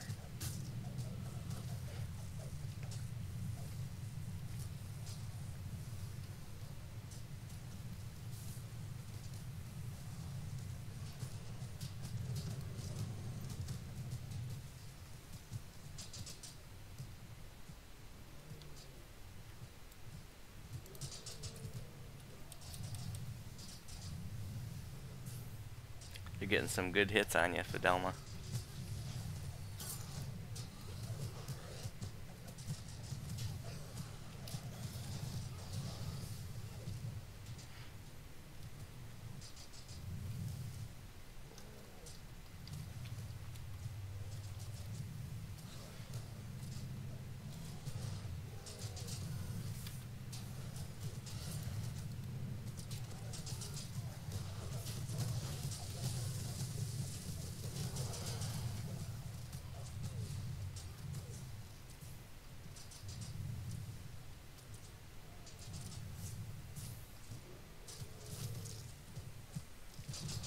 Fidelma is just level 23, which is about level range for, this is a level 22 on Epic Elite. And so, I think it's 22. No, it's 23, so she's right at level, so you can see, like, these mobs will give you a hard time.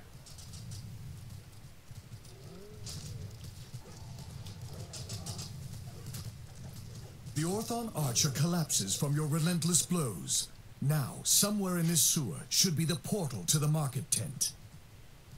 shrine down here at the bottom and 2 chests. You can get named items and seals from these chests.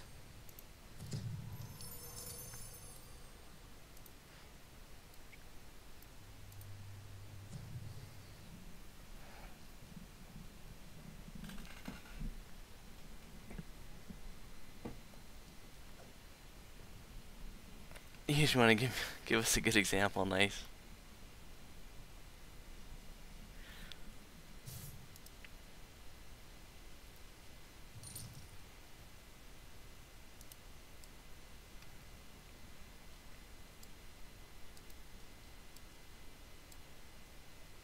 Here's the heavy, or actually I guess it's a light repeater. I think it becomes a heavy repeater though when you upgrade it, or when you make it epic. It does indeed.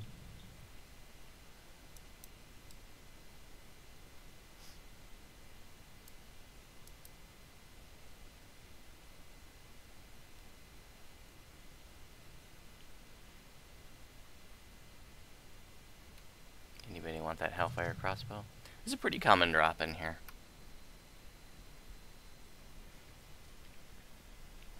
A full raid group will probably, usually get 2, 3, 4 of them. Alright, once we're done here, we pull this lever and it's going to spawn a portal then to the final fight. Go ahead and go through the portal when you're ready.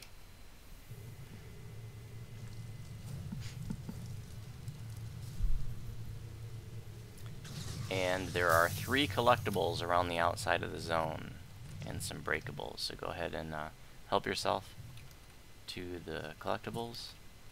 And then you can see Tremus there in the center. And he's calling upon Sulamates, the boss that we fought in the last 2 raids. We won't actually fight Sulamates in this raid, but he does make an appearance at the end. Basically to put the beat down on Tremus.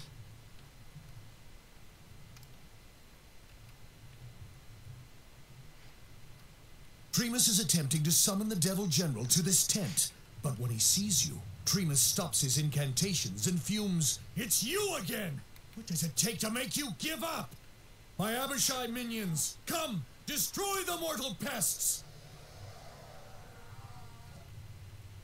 Now we get to fight 5 Abishai, who back in the day were really intense. You'd want to have like a tank pull them all aside and then the party would beat on them, and oftentimes in a very specific order, because you'd want to take out the biggest threats first. But no big deal today. You can look up and you see they're going to form Voltron. They're flying in the air right now, and they're going to like form up to create this super Abishai Devastator guy.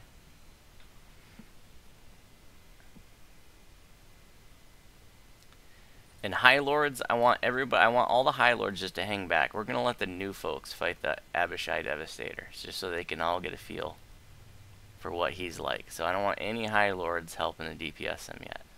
We'll see how they do. You guys get to do all the work and have all the fun. And there's going to be waves of devils. Don't worry, we won't let you die in a fire. I want you guys to experience what he's like. No, we realize we're weak and pitiful. Come help us. We'll be here to help if needed. We'll take care of the trash.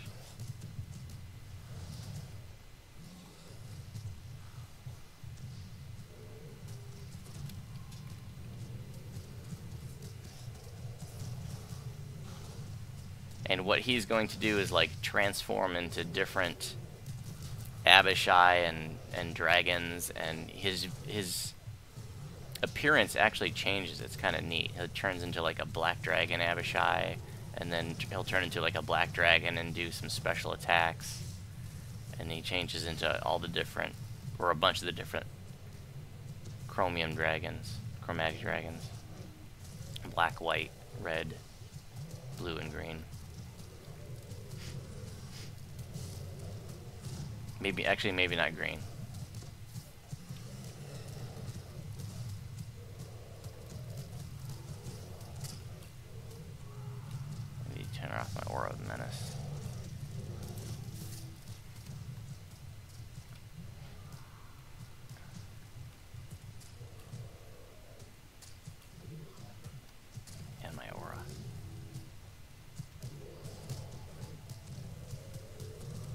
His overrun effect is kind of annoying, eh? Yeah, and he's got some special attacks that can be pretty intense too, like these ice shards and his tentacles.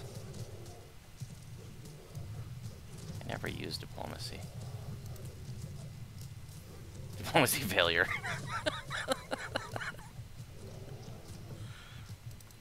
Oh, we'll get rid of him anyway.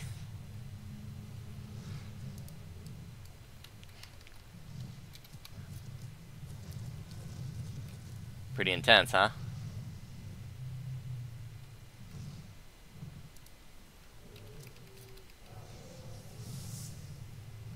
This guy was a total bastard back in the day. I mean, you really needed a solid tank to hold him. And a dedicated healer to keep the tank up, and then another dedicated healer for the party.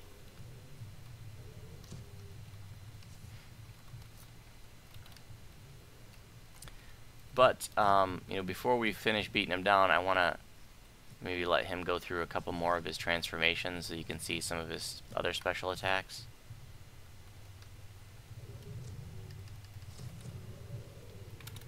Maybe I'll hold him while you guys beat on him.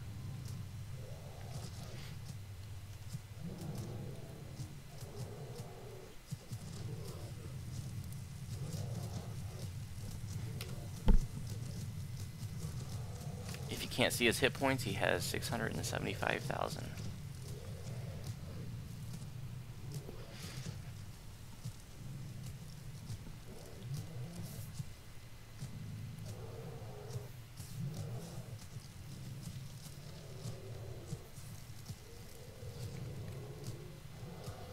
He's an evil outsider. I'm not sure what his DR would be. I'm gonna look on the wiki.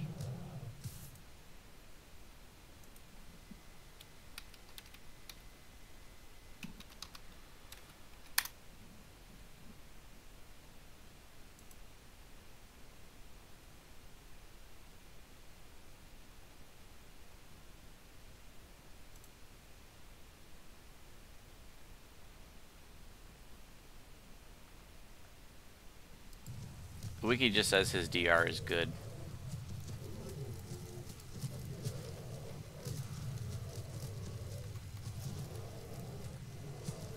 Now he's doing his red Abishai and red dragon.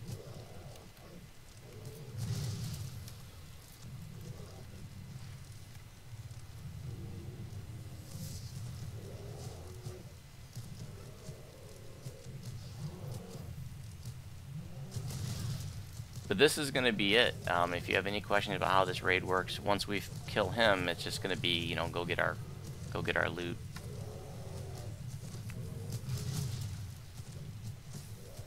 But you can look around the tent and you can kind of see this was the layout of it back in the day. Now he's doing his fire breath. You can see there are platforms and things all around. And this is where all the, I guess, the vendors used to be back in the day.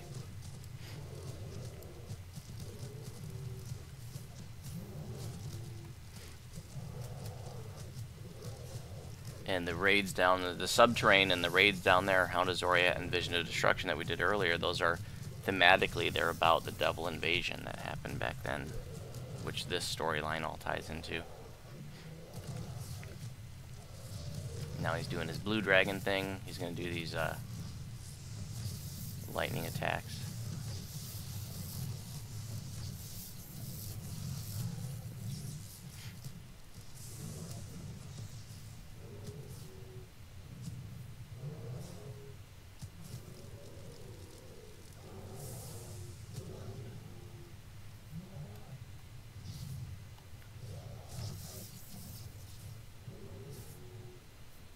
You can go ahead and keep beating on him. I just wanted him to go through some of his transformations and stuff. In fact, we can go ahead and take him down. Everybody can go ahead and DPS him now. I just wanted you to see some of his special attacks. When he does the black dragon, he does like a big Edward's black tentacles, and he curses you.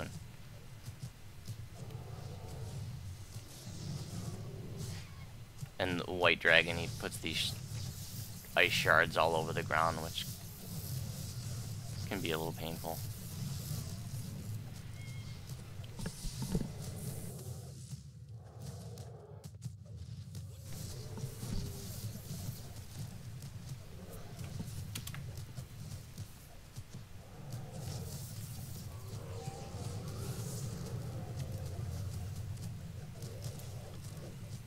As soon as he goes down, most groups would detour at that point, but I want you guys to be able to see the dialogue that takes place.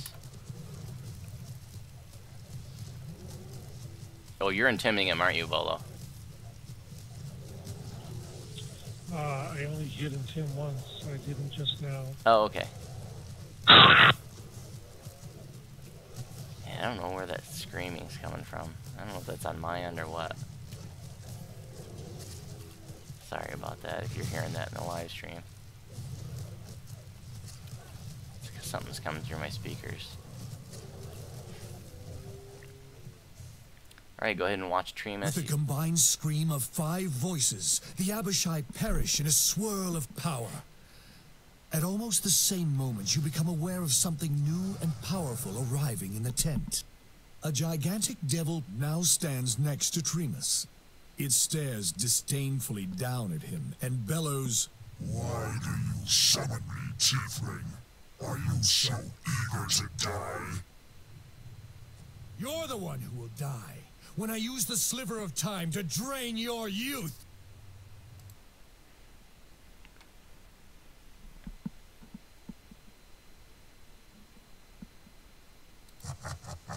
Idiotic Tiefling.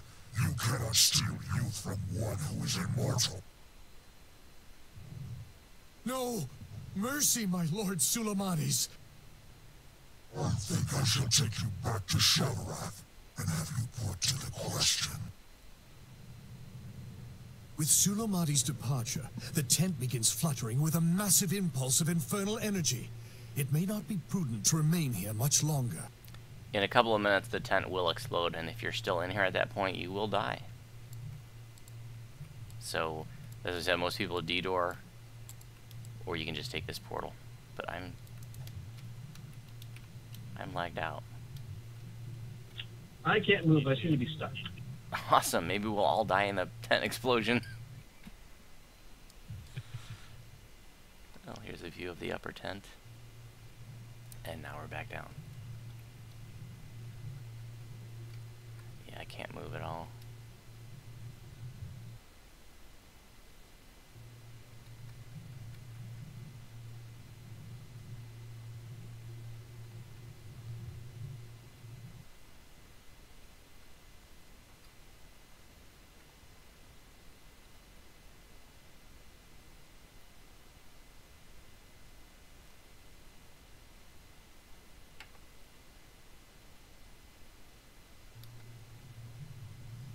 Well, whenever you can move, go ahead and go through the portal. And that's going to put you at the top of the tower. And then what you want to do is look out into the middle of the marketplace. And you're actually going to see the tent go through its explosion animation.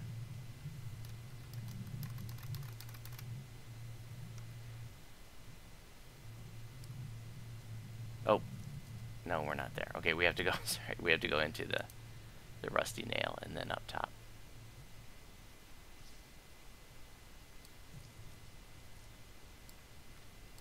Here's again where people would put that D door in front of this D door and make you go back to the start of the raid.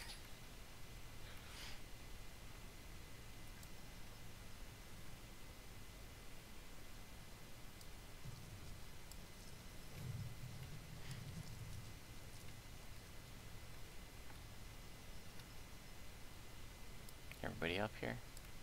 Okay, talk to me here.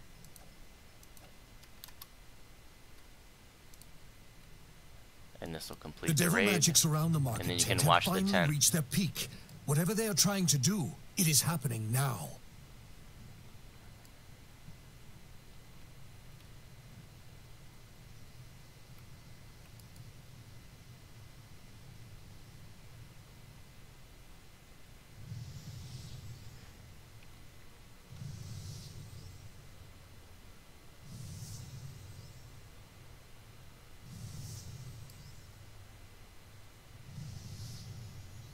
And this all actually happened on the live servers in the public instance of the market at one point, years ago.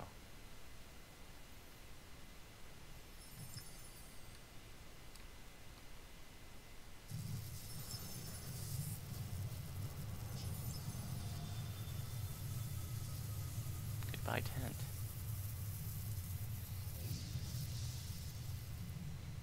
This is how history recorded the end of the Devil invasion on Stormreach. Death and destruction across the marketplace, and the complete annihilation of the old market tent. That's it, guys. If you have any questions about tonight's raids, let me know. Help yourself to 4 chests.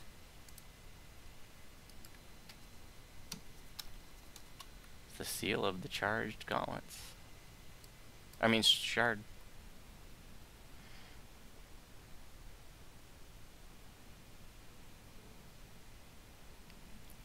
Maybe there was back in the day, Anne, about waiting till the tent blows. You know, I've heard some people say, like, if you open up some chests too soon, the others won't spawn, but it's just delayed. As far as I know, that there's, you know, nothing makes any difference about the timing in which you open the chests.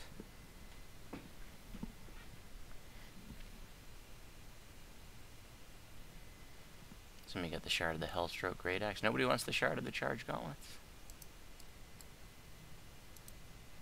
The shards and seals are bound to account, so you can move them around. And the Gem of Many Facets, by the way, is broken. So is the Epic version. And at this point, since this raid's like 7 years old or something, I would never expect it to be fixed. So I wouldn't even bother with any parts of the Gem of Many Facets.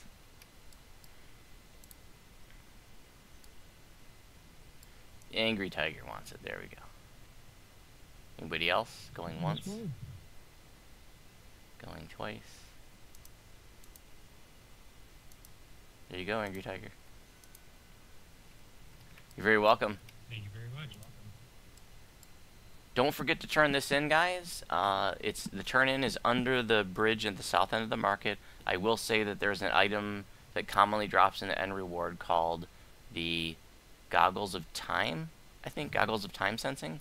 And they have 3 haste clickies on it, so that's actually kind of a cool lobby item. It's level 5. It's got Wisdom 2. Not a bad item. So take a look at that if it appears in your end reward list. Thanks for coming out. Thanks for helping High Lords. And these are weekly events, so I'll post next week's event probably in the Sarlona forum on Monday. So check that out if you're interested. Have a great night. Thank you very much, all. everybody. You're very welcome. Take care. Thanks a lot. Really like the raids. You're welcome.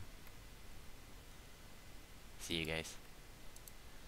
Okay, folks watching the live stream, if you have any final questions about tonight's event, I will be monitoring chat for about 5 minutes. Let's see what I get here. See if I get those goggles. Nope. But there's the Time Blade. I think this only drops from the end reward. This actually has all-on freedom of movement when it's made epic, which is kind of interesting that a weapon has that. Boots of Corrosion, like Bo was saying, I guess only from the end reward. Charge Gauntlets, Strength 2, Shocking Blow, charged with electricity in melee on an attack roll of 20, which is confirmed as critical hit. Will punch the target with a large electrical shock of 10 to 60 electric damage. A successful save, DC 22, reflex, save for half. Let's get the Might of Abishai. So there's a 3 or 5 piece set that you can do with the Might of Abishai, I think. Yeah, when any 3, and then when all 5 are equipped, you get additional. So +1 bonus to natural armor, +1 profane bonus to strength and constitution. Like at level 5, having a +1 profane bonus to strength and constitution is still pretty neat, even by today's standards. Like, this set may not be worth going out of your way for, but it's certainly not the worst thing in the world. You could do better, but you know, it can still be a fun set to wear for a couple levels in lobbies. And I think I've even heard of people still using their Might of the Abishai set until like level 10 or something, you know. Okay, Apur asks, what is the best item from the raid in my opinion? Well, my opinion is limited because I don't play melees. I only play casters, so I can't even speak to like if any of the weapons are any good. But I'll just say that one item that has nearly universal appeal, which is pretty cool, is the Epic Goggles of Time Sensing, because it has it's either 3 or 5 charges of like 90-second haste, which is pretty cool if you're not some.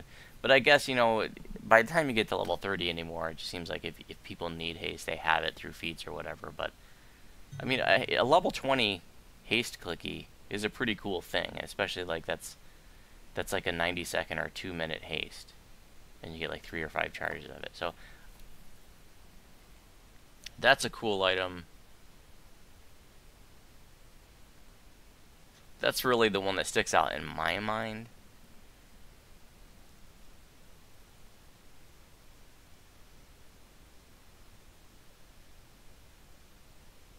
And I think that's definitely an item that still is relevant by today's standards. Okay guys, I'm going to shut down the video stream now, but I will monitor the text chat for about 5 minutes. If there are any final questions, let me know. Have a great night.